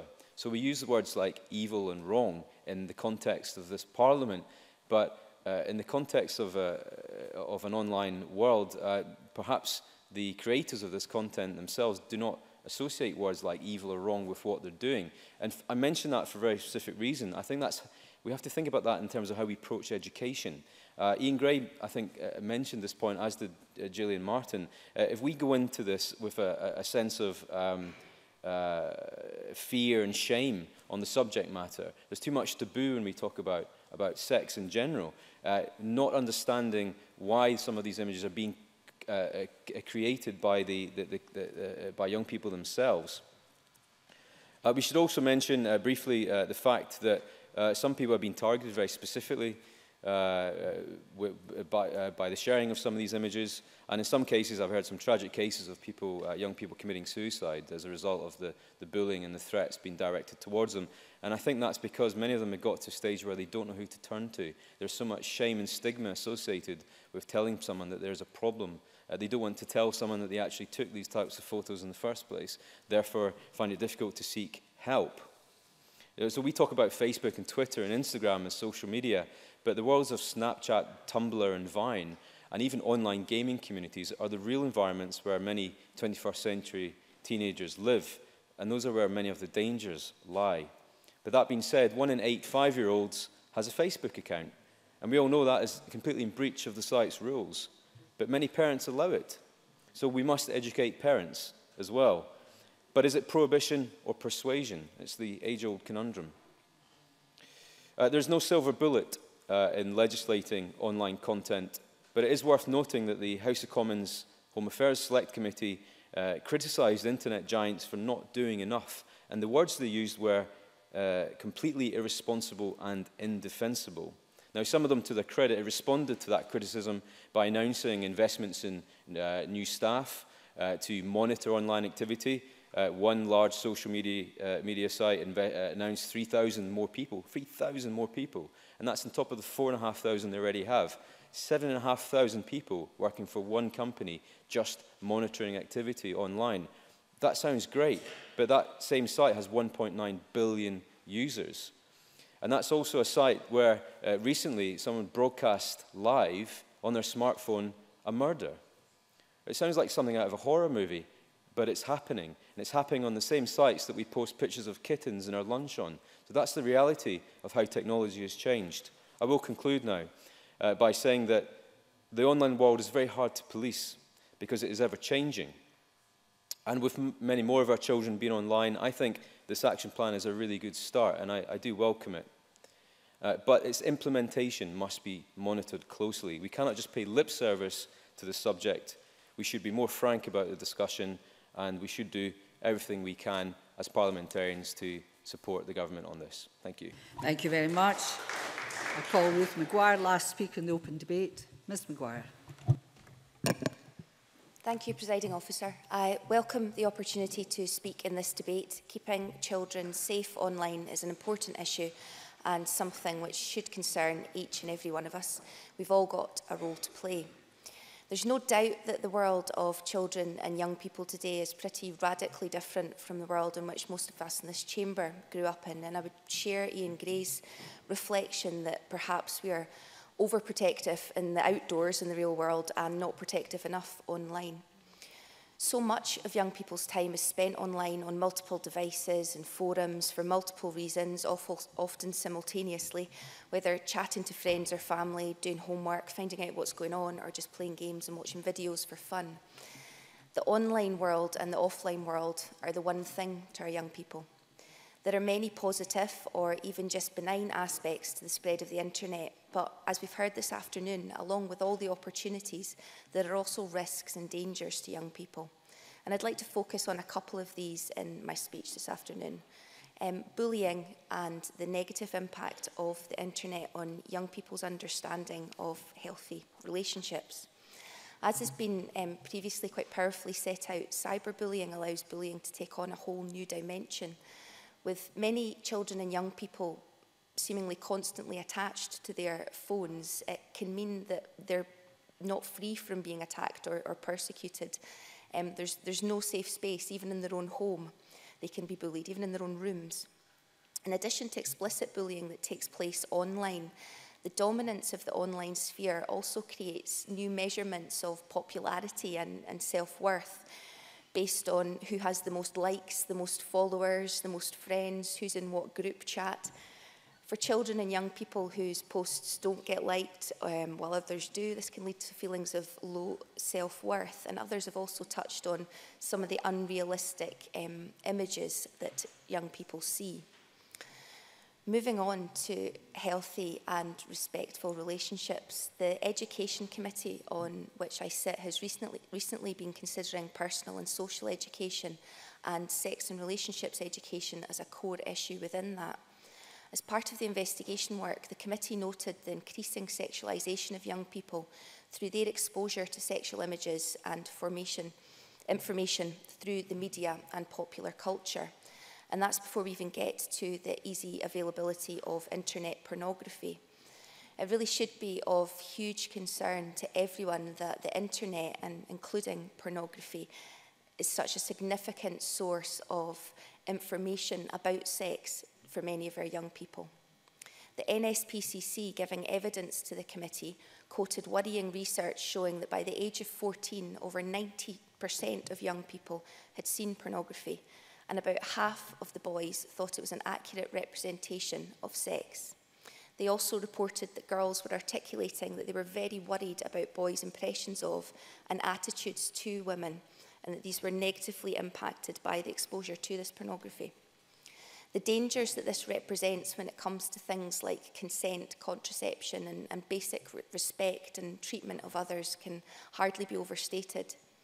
As we're all aware, portrayals of women in the media and, of course, in pornography reinforce negative gender role stereotypes and seriously risk our young people developing unhealthy and negative expectations of sexual relationships. On the one hand, this issue can be approached in quite a straightforward manner by working closely with social media providers, mobile operators, internet providers to try and prevent access to harmful content for young people. On the other hand, overturning dangerously false perceptions of sex and relationships based on pornography is a lot more difficult. Good and fit for purpose personal and social education clearly has a role to play in combating the messages received online, and ideally in preventing young people feeling that they need to go online to further their knowledge. I trust that the forthcoming report of the Education Committee can contribute towards that effort. But I have to say it's all of our responsibility, it's society's responsibility, not just schools, to make sure that we're speaking to our children and young people about these issues and ensuring that they have positive and accurate information to help counter things they might stumble across online. And I think as well as talking to them, and these are sometimes difficult conversations, we also have to be good at listening and sometimes hearing things we don't want to hear. And I think my colleague Gillian Martin's speech illustrated that quite starkly. Entrenching an understanding of consent is crucial in all of this, and in general just making sure that young people and children are aware of what healthy and respectful relationships look like. I know that Police Scotland have been doing great work across the country in terms of keeping young people safe online, and across North Ayrshire, officers are working with schools and other partners, including the Child Protection Committee, to promote responsible use of the internet and keep children safe. Earlier this week, in my own constituency, PC Young was speaking to the first co-winning guides about staying safe online. And we all know many other organisations working hard to protect our young people, from the Girl Guides to Respect Me, Bernardo's, NSPCC and the Commissioner for Children and Young People. And these organisations all have quite helpful information for parents about the topic. I welcome the Scottish Government's National Action Plan on Internet Safety for Children and Young People, and in particular the emphasis it places on working in partnership with organisations to ensure online safety. I look forward to continuing to do what I can in my role as an MSP, as well as a mum, auntie, family member and friend to protect our young people and children online. Thank you very much. Move to closing speeches. I call Tabby Scott to close the Liberal Democrats. A generous 6 minutes, please, Mr Scott. Chair, Deputy Presiding Officer, now safe in the knowledge that there's no one in the media gallery and no one will be watching from the on the tellies in the media offices. Can I say how well everyone has spoken here today? How many, and Ruth McGuire just did it as well. Excellent contribution, very thoughtful, many strong points. And it just seems to me there have been three themes this afternoon that I very briefly want to touch on in the 6 minutes. And that's not a Stuart Stevenson 6 minutes, that's a Tavish Scott 6 minutes, I take it. It's a Tavish Scott, which means 7 minutes. Right.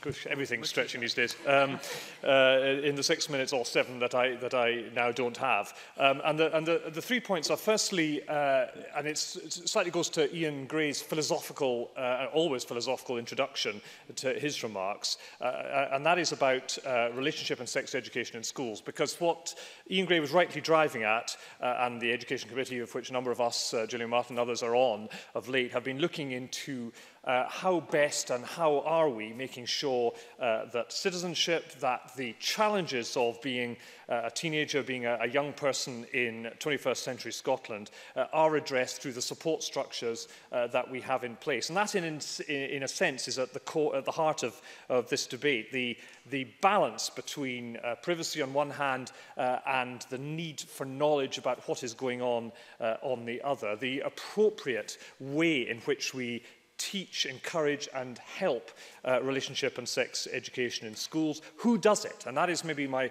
one plea to the Minister, that again, as I entirely endorse many colleagues across the chamber who've said this is a good action plan, it does the right thing, it says many of the right, it drives at many of the right issues that do need to be addressed. But the key to any action plan, as I well remember from the past, is who does it?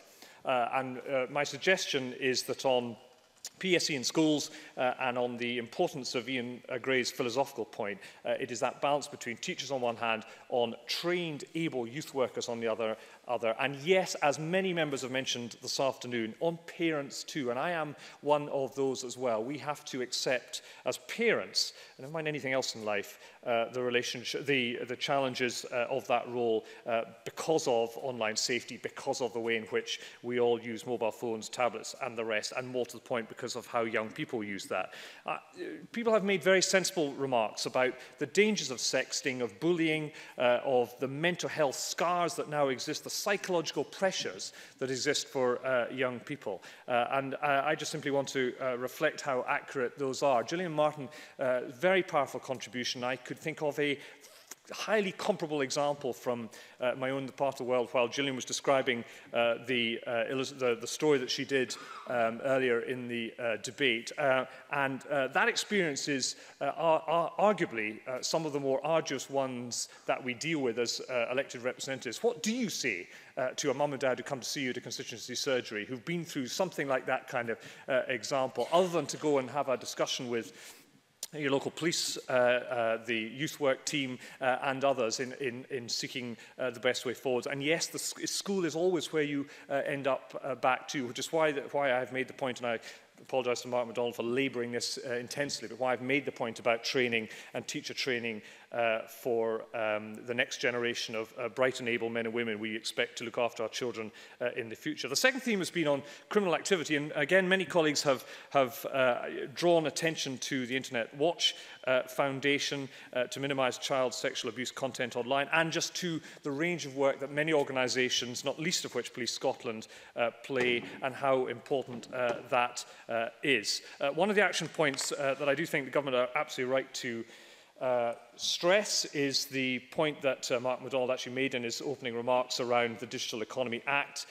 He will have to refresh the chamber. I do believe it did become an act in a wash-up before Westminster, I was about to say collapsed for the election, that's maybe a little unfair, finished for the election. But the point that the Minister made, which I do think, and others made as well, which I do think is particularly important, is ensuring the industry sees the protection of children as one of their core responsibility, and we'll take the industry absolutely in the round on that. And that's the point I did think about when Stuart Stephen was giving us somewhat of a tour de force of Europe. It was actually the point about India, because Stuart Stevenson's example on India was that 1.1 billion, and he'll correct me if I get the numbers wrong, but 1.1 billion people are now enshrined in a programme which is about giving them, as it were, a digital identity. Now that goes at the heart of Ian Gray's point, which is where is that balance between individual rights and privacy, and on the other hand, the state having a role in your future because it has an individual ability to assess where you are.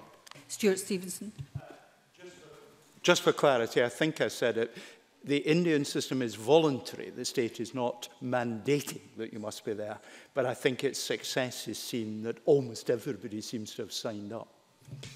And I entirely take that point. The third aspect of this debate, and therefore of any government's responsibility in this area, is what does this vast growth in digital use, in online use, mean for reading and writing, the core responsibilities of our education system? Now, again, I find the evidence, well, there isn't much evidence in this area, but I did find one academic that I did want to share with the Chamber to finish up with this afternoon, and that is Pasi Salberg from Finland, who has looked into is information technology, is online content damaging literacy, given again that putting aside the political debate about literacy at the moment, everyone is putting a huge amount of pressure on for improvement in that area.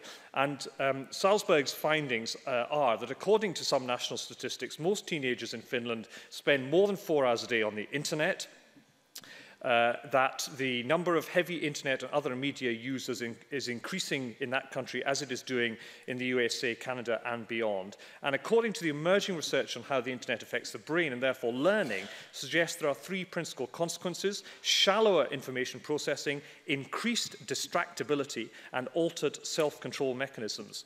And if that is true, if that is true, Presiding Officer, then this is reason to believe that increasing use of digital technologies for communication, interaction and entertainment will make concentration on complex conceptual issues like those in maths and science more difficult. Now, I don't know if that's true or not, but what I do know is that's the kind of judgment that research needs to look into most closely. Because as this role whirls out, and Annie Wells was quite right, she said it's, I think she used a sea of opportunity. I thought she was talking about the common fisheries policy there, but I think she said, indeed, as she said, the internet is a sea of opportunity. We can mix lots of metaphors here, but a sea of opportunity, so it is a sea of danger as well. And that is the literacy danger, if it is one. And all I ask the government is to bear that in mind, and if ever there's a need to commission some research, it is into exactly that issue. Thank you. Thank you very much. I call Daniel Johnson, and you too have a Tavish Scott 6 minutes, if we remember what that was. Thank you. Well, any comparisons with Tavish Scott are of course welcome. But this is a very important debate. It's a very important issue, one that any of us who are parents will recognise as being a huge concern, and one which is, of course, I think, a concern for the whole of society. So, at the risk of using perhaps unparliamentary language, can I just say, I think it can really suck being a teenager. The concern whether or not you're friends with the right people, concerns whether or not you're being invited to the right things, concerns about what people are saying behind your back. It's almost as bad as being a parliamentarian. And the reality is that we all know those pressures of being a teenager. We've all lived them. And the reality is, I think, for many of us of our age, is that we are thankful that we didn't go through that while the internet was around, that we didn't have those additional pressures amplifying those effects. And can I also just call on everyone to condemn Kate Forbes for reminding us all how much more recently those memories are for her than the rest of us. And thanks, Stuart Stevenson, for putting that context back the other direction. But it is a serious issue. And whether or not we look at the more broad impacts that these things may have around adolescent mental health issues, and I think Tavish Scott raised those very well, or through to the much more serious cases, such as those of Breck Bednar, who he was a 14-year-old boy using an online gaming platform and was introduced to another slightly older boy who subsequently groomed him and then murdered him.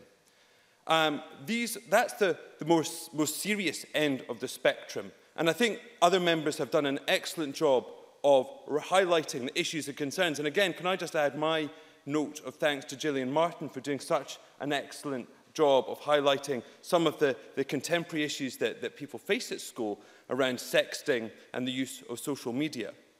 So the task that we have for us is to look at the role of technology, how we can adapt to it. And I think the Minister has been absolutely right to acknowledge its pervasive nature, and that it is not separate in the eyes of many people who are using it. But it does have advantages and possibilities. The ability to learn and acquire knowledge is huge, and we cannot ignore that. So this is about embracing digital citizenship. So I would thank the Scottish Government for bringing forward this action plan. It is useful. As Ian Gray said, this is a subject area which can be difficult to understand. It can therefore be difficult for us to know what we can do, and certainly difficult to reach out to everyone that needs to be reached. So this plan, enshrining the fact that we must ensure that children have the understanding of the opportunities and risks, that looks to equip parents and carers, that has that holistic, wider society view, and that seeks to support children who have suffered, and most importantly, to deter perpetrators, those have to be the right things to look at. That is a very important start. This is a serious area, but it is also fast-moving. And so I think it is right that members across this chamber have also pointed at areas where perhaps this framework can be improved and enhanced. And it's in that tone and tenor that I would like to make the rest of my comments. So I would like to join with others, pointing out that I think that the government could go further in terms of specifying who should be taking these actions and also what those actions should be. I think Jamie Green put it very well in his comments. And in my research on this topic, I was taken to a recent OECD report on the protection of children online. And I think it made a number of very important points around the way that policies should be made and implemented. So it highlights the importance of policy coordination, consistency and coherence, and also that the evidence must be at the very heart of this, both in terms of measures and evaluation. Because this is a moving piece. So unless that evaluation and those measures are at the very heart of the policy approach, it will never keep pace. So with this in mind, I think that this is a good start, that it does have much of that coherence and consistency that the OECD point out is important. But as to point 12, which asks whether or not there could be more coordination, I would suggest that there must be more coordination. Indeed, I think around evaluation, there must be more of that embedded. So while it's raised in point 7, I think we'd like to see the government go further. And I think Annie Wells's amendment around the need for measurement and establishing our progress is really very important. But I'd also just like to highlight Claire Baker's point about the need for a wider, more encompassing strategy. For one of the things that the OECD report does was produce a taxonomy, which I think was a very useful framework for understanding the broad range of risks and aspects that we need to protect our children from and equip them from. So in particular, while this debate has focused about cyberbullying, online grooming, the framework the OECD produced also looks at consumer-related risks and information privacy and security risks. So on the consumer-related risk point, that's such things as children's access to gambling and their ability to buy alcohol. Now, these might seem mundane, but they're nonetheless important risks that I think that we need to look at and make sure that the action plan encompasses. And likewise, information privacy and security, we must make sure that we're preparing our young people to be responsible and well-equipped digital citizens, rather than wholly focusing on protecting against the bigger risks, the more obvious risks that we see and have been hearing about today. But let me also touch upon Tavish Scott's amendment, because I think it raises very important points indeed. As many other members have been pointing out in the chamber this afternoon, the Education Committee has been looking at teacher training. And I have to say that that meeting was one that raised a lot of concerns and alarms. Not least, I think that there is concerns around the expectations that we have on teacher training and the reality of what's really being delivered. The focus and time and attention that's being given to very important points like literacy and numeracy. But perhaps in terms of this debate, the most alarming thing that one teacher was saying that they were given no ICT content whatsoever. And I asked for a clarification, a qualification of that. Was she meaning just within the specifics of cyberbullying? And she said no, none at all.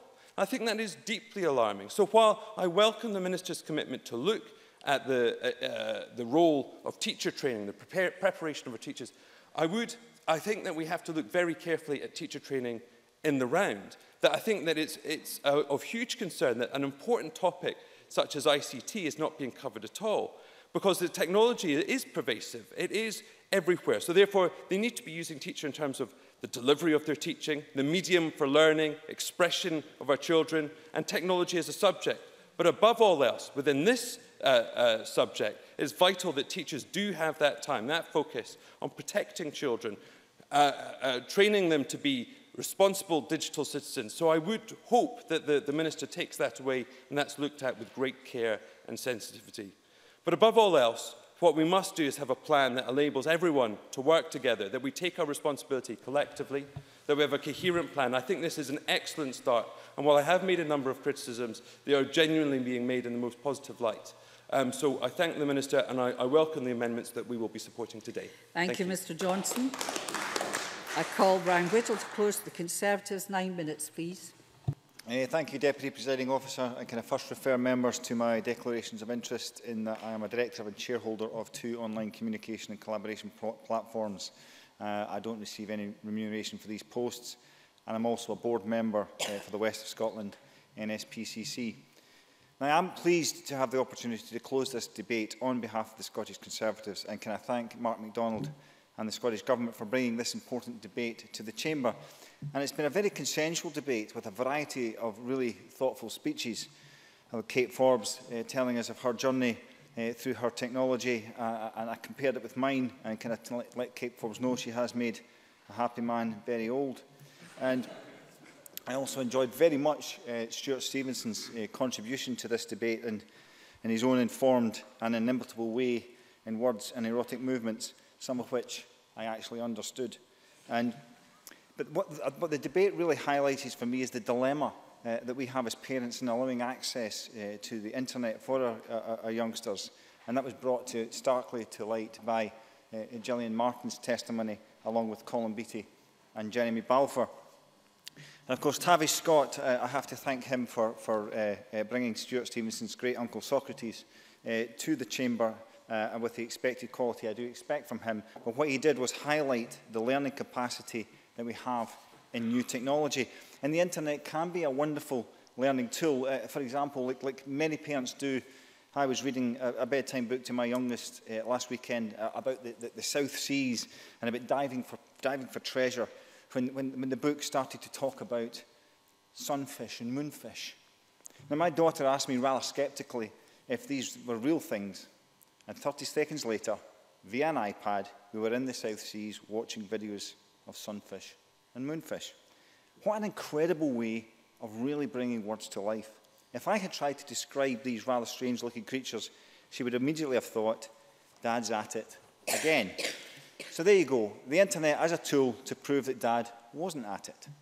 But be warned, because of course the converse is true. Our children are better online than we are, and they can quite as easily show us up when we try to pull the wool over their eyes. But what's really interesting to me about the mobile technology of the internet is it's now encouraging outdoor learning and activity. And I know that the Chamber know that I talk about this a lot. And through gamification of sort of activity outdoors, the kids are now taking their mobile technology outdoors, and what a fantastic way to learn. But as Ian Gray highlighted, it's our struggle to qualify the risk of our children being online in our homes and outside. Where as a parent I get nervous is when the iPad becomes a tool for communicating between friends or even with unknowns, perhaps even in interactive online gaming. We think of Facebook and Twitter and Instagram and Messenger and WhatsApp and Viber and Skype, YouTube as some of the main communication platforms. Of course, there are many, many more platforms and apps available, easily downloadable, that allow unfettered video, picture and text communication. And this is a dilemma that has been discussed across this chamber.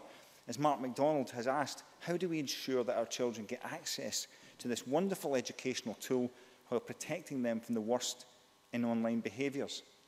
It's an issue I actually have faced when we were building a sports, social media and IPTV platform several years ago. How do you allow subscribers to freely share training videos, live stream events, share pictures and conversations, while ensuring that the platform is not used in an abusive manner? Now, there are off-the-shelf software solutions that are actually quite sophisticated. They can actually identify skin tone to such a level as they'll know if the person is wearing a pair of shorts or not, and remotely decide whether that image is appropriate for uploading.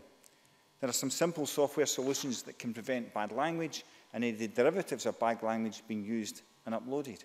But the truth of the matter is, for any fledgling or small company, the expense can be extremely prohibitive. Now, this is not such an issue for those platforms where stringent gateway to access is the paramount selling point for such as legal, medical or accountancy portals. They can afford to make access to their platforms a more demanding process because of their users' requirement of high levels of security as their primary concern. So there is a balance to be made for platforms and apps between safety protocols and simplicity of access of use. The more safety and security protocols put in place, the more likely this impacts on the ease of usability.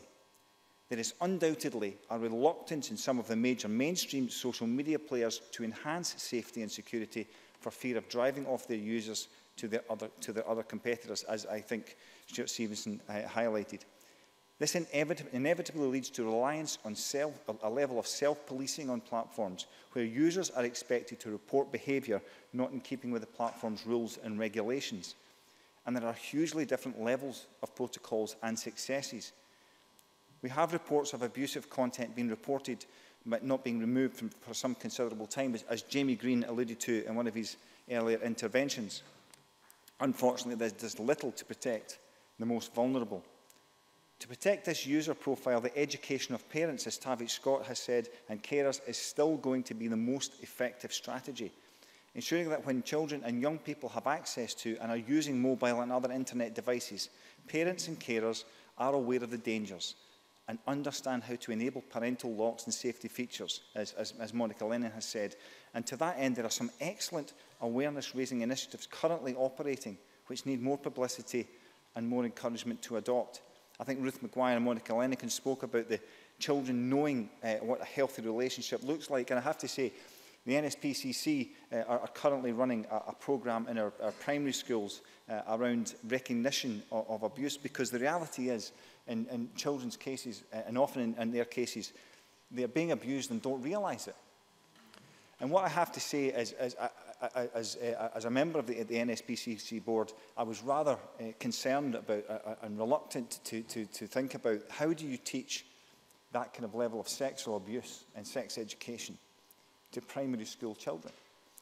So I went and sat at the back of the class, at one of the classes, to listen to what it is they actually do, and it's absolutely fantastic how they do it. I came out of there really quite buoyed, and my own 8-year-old daughter, soon to be 9, this year has come back to me having gone through that programme. I didn't know she was going through that programme, and in the car on the way home started to talk to me, do you know what sexual abuse is, Dad? And I have to say, you know, as a father to 3 daughters, having gone through that whole process, it was actually quite enlightening to hear that my 9-year-old has already started to talk quite openly about that. And I think these are the kind of things that we really need to highlight and advance.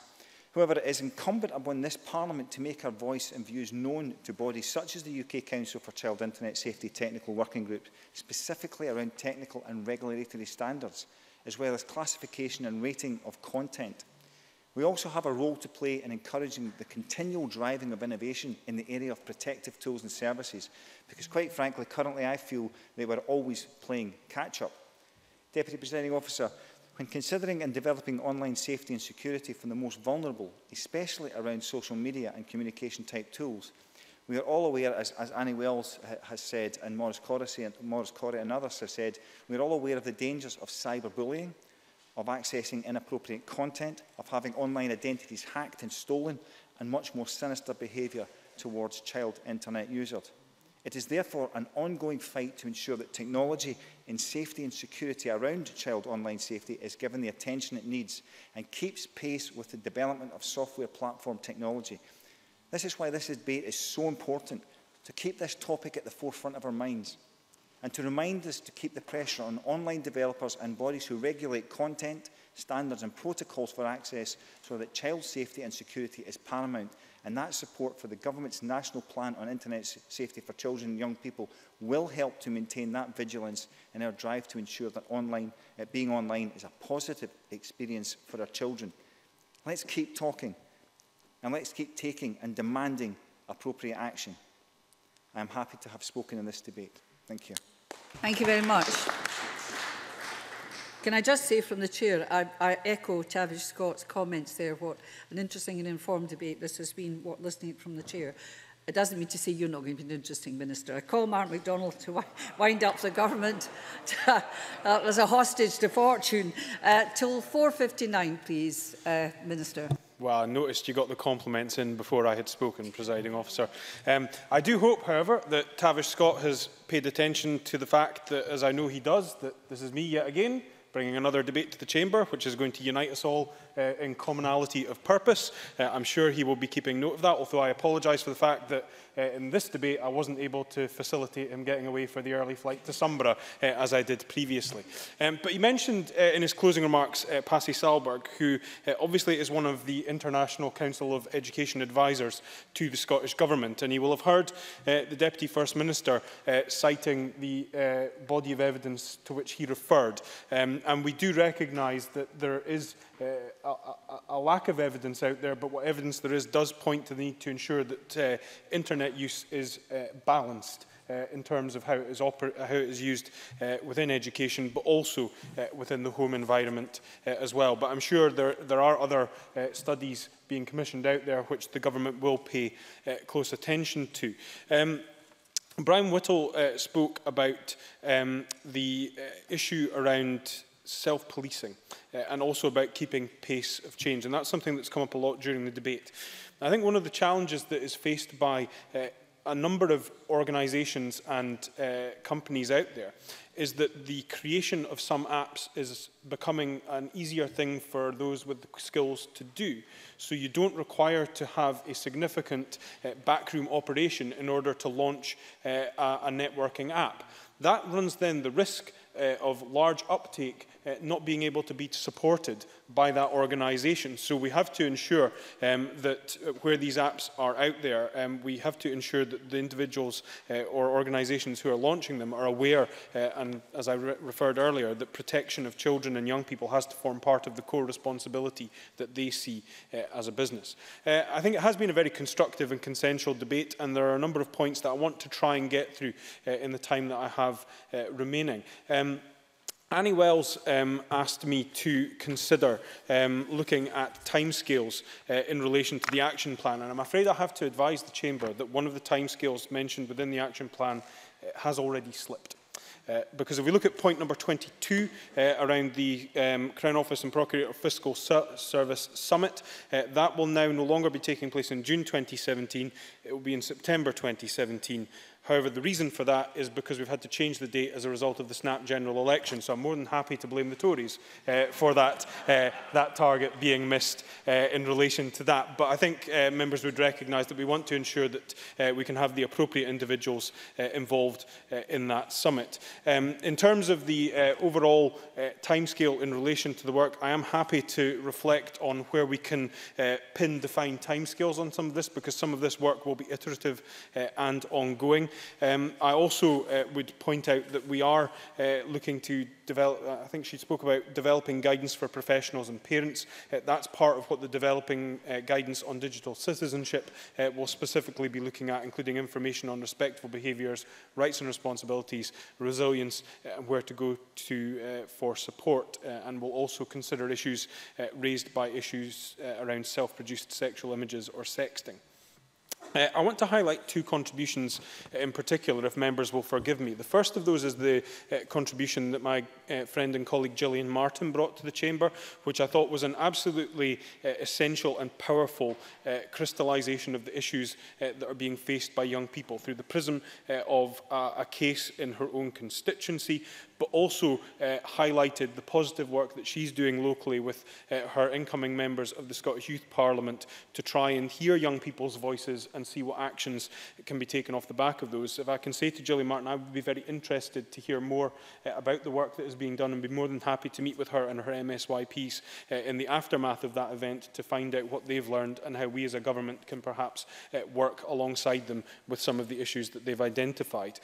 In terms of the other contribution I want to highlight the contribution of Kate Forbes, not because it made everybody in the Chamber, including myself, feel really old, but because she highlighted a very important point. And that was around the way in which the imagery that is projected through social media creates a false image of the perfection of individuals' lives, of the images that young people have of themselves. Many people who are friends with me on Facebook would be forgiven for thinking that my house is very tidy because of the way in which I strategically position any photographs that are taken within the building. But I was interested by the notion of the filtering of photos. My wife says there is no Instagram filter that can improve my image. I've chosen to take that in the positive sense of the terminology nonetheless. But there were a number of other points which I think bear repeating. The issue around resilience of young people, I think, came through quite a lot in ensuring that young people are made aware of the risks that they potentially face. And I take on board the points that have been made, and why I've accepted the Liberal Democrat amendment is we need to look at how they can receive that information in terms of education. And not just, I think, education in terms of the risks that exist online, because I think that that is undoubtedly something we need to look at. But the point was made by a number of times, I think it was Ian Gray who first raised it, around ensuring that young people have a better understanding of the nature of consent and the nature of what is appropriate in terms of the kind of things, the information, the images that they should be sharing, whether that is with somebody who they have never met, or whether it is with somebody who they know and who they potentially know well. And Gillian Martin made that point very clearly when she spoke of the individual who was mentioned to her holds images of her friends, which she can then potentially use in order to bully or blackmail them in future. I think that was a very worrying development, but it's something that we need to ensure young people are aware of what is appropriate to share, even within what they assume to be their circle of friends.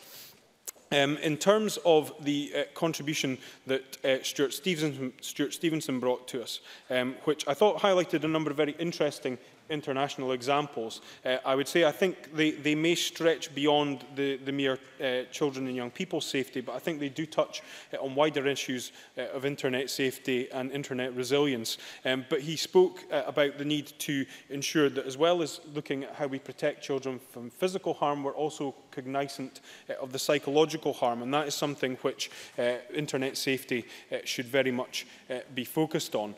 Monica Lennon then followed up by saying that she was going to set her daughter a task to research Stuart Stevenson's family tree, I think it was. Those of us who've been in this chamber long enough and heard enough of Mr. Stevenson's speeches would suggest it's probably more of a forest than a tree.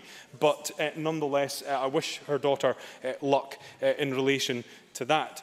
But I think Monica Lennon also highlighted the point that we need to ensure that young people are cognizant of risk, but also resilient to be able to deal with it. And I think the number of us in this debate who've spoken as parents, from our perspective, recognise that we've got a role to play in this as well, in making sure that we are as understanding and as up to speed as we possibly can be in terms of the way in which the internet affects our children's lives and the way in which our children are interacting on the internet. There are a number of apps out there which provide what one would term children-friendly versions of more regular social media applications. And they are to be commended, those organisations, for creating those filters. But we saw recently through a BBC report that not all of these are entirely safe from being infiltrated by inappropriate content. So even in those, what we assume to be safe spaces online, we still have to be aware that many children and young people do face potential risks, and we have to have an understanding of how we can tackle those, how we can deal with those, and how we can prevent against those. In terms of, I was very interested by Jamie Green's contribution, because he started off by telling us about his ownership of a number of internet domains, and that piqued my natural curiosity. So I went and checked what these are. And it turns out that Jamie Green owns a number of internet domains with the domain .london.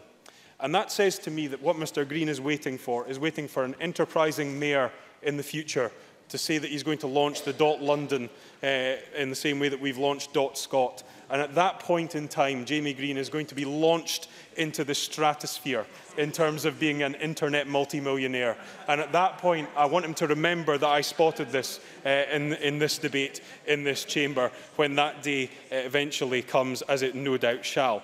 But he asked me to expand in a more serious context. He asked me to expand on the point about what kind of action are we going to take and who are we going to be working with in terms of some of the actions that we're taking forward. So in terms of parents, carers and families, we'll be working with parent and carer organisations to bring together the different summits that we want to attract parents and carers to, because, as was pointed out by Ian Gray, we need to ensure that as many parents and carers as possible take advantage of the opportunity to learn more about their children's internet use and how they can support it. We'll remain engaged with the UK Government as they develop a new internet safety strategy, which is looking at tackling online dangers facing children and young people, and also look at the implementation of the age verification provisions within the Digital Economy Act. And Tavish Scott was right that it has become an act in the very recent past. There's that pace of change thing, getting beyond where we are in terms of the plan that was launched in April. But that, again, is an example of some of the work that we'll be doing.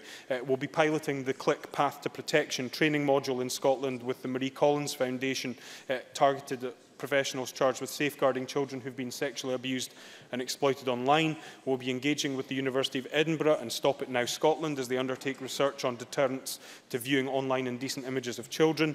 Police Scotland are developing a standard operating procedure for online abuse, which will develop and enhance the existing indecent images of children standard operating procedure. So that's a range of the different actions we'll be taking, and some, not all, but some of the different partners who we'll be working with to take those actions forward. I think Mr Green wanted to offer an intervention. Very briefly, we're near the end. Jamie Green.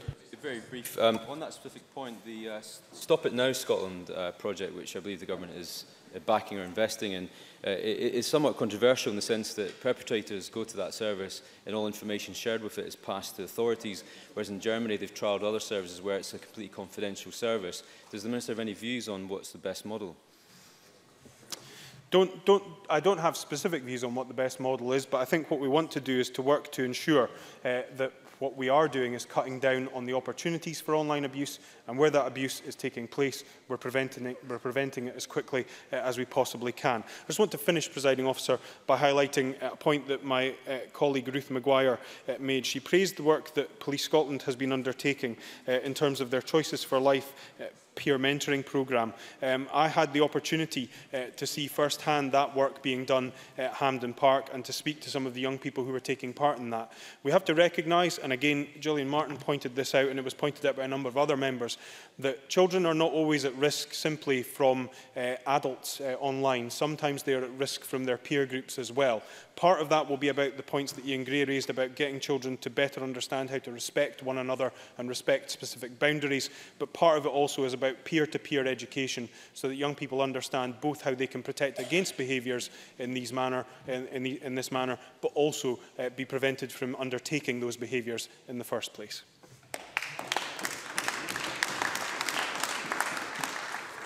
Thank you very much. And that concludes our debate on keeping children safe online. The next item of business is consideration of motion 5456 in the name of Claire Adamson on the Lobbying Scotland Act 2016 Standing Order Rule Changes. I call on Claire Adamson to speak to and move the motion on behalf of the Standards, Procedures and Public Appointments Committee. Thank you, Presiding Officer. The committee has proposed new procedures in standing orders.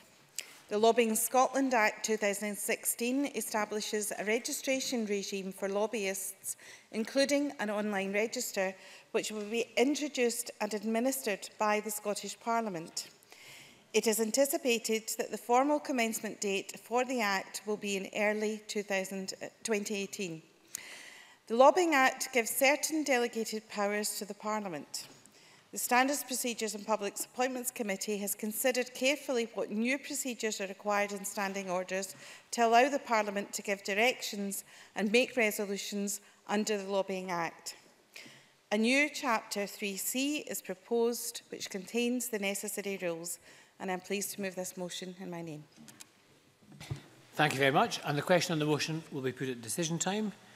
And there are 4 questions today at decision time. The first question is that Amendment 5515.2 in the name of Annie Wells, which seeks to amend the motion in the name of Mark McDonald on keeping children safe online, be agreed. Are we all agreed? Yes. We are agreed. The next question is that Amendment 5515.1 in the name of Tavish Scott, which seeks to amend the motion in the name of Mark McDonald, be agreed. Are we all agreed? Yes. We are all agreed. And the next question is that motion 5515 in the name of Mark McDonald, as amended, on keeping children safe online, be agreed. Are we all agreed? Yes. We are agreed. The final question is that motion 5456 in the name of Claire Adamson on behalf of the Standards, Procedures and Public Appointments Committee on the Lobbying Scotland Act 2016 be agreed? Are we all agreed? Yes. We are agreed. That concludes decision time, and I now close this meeting.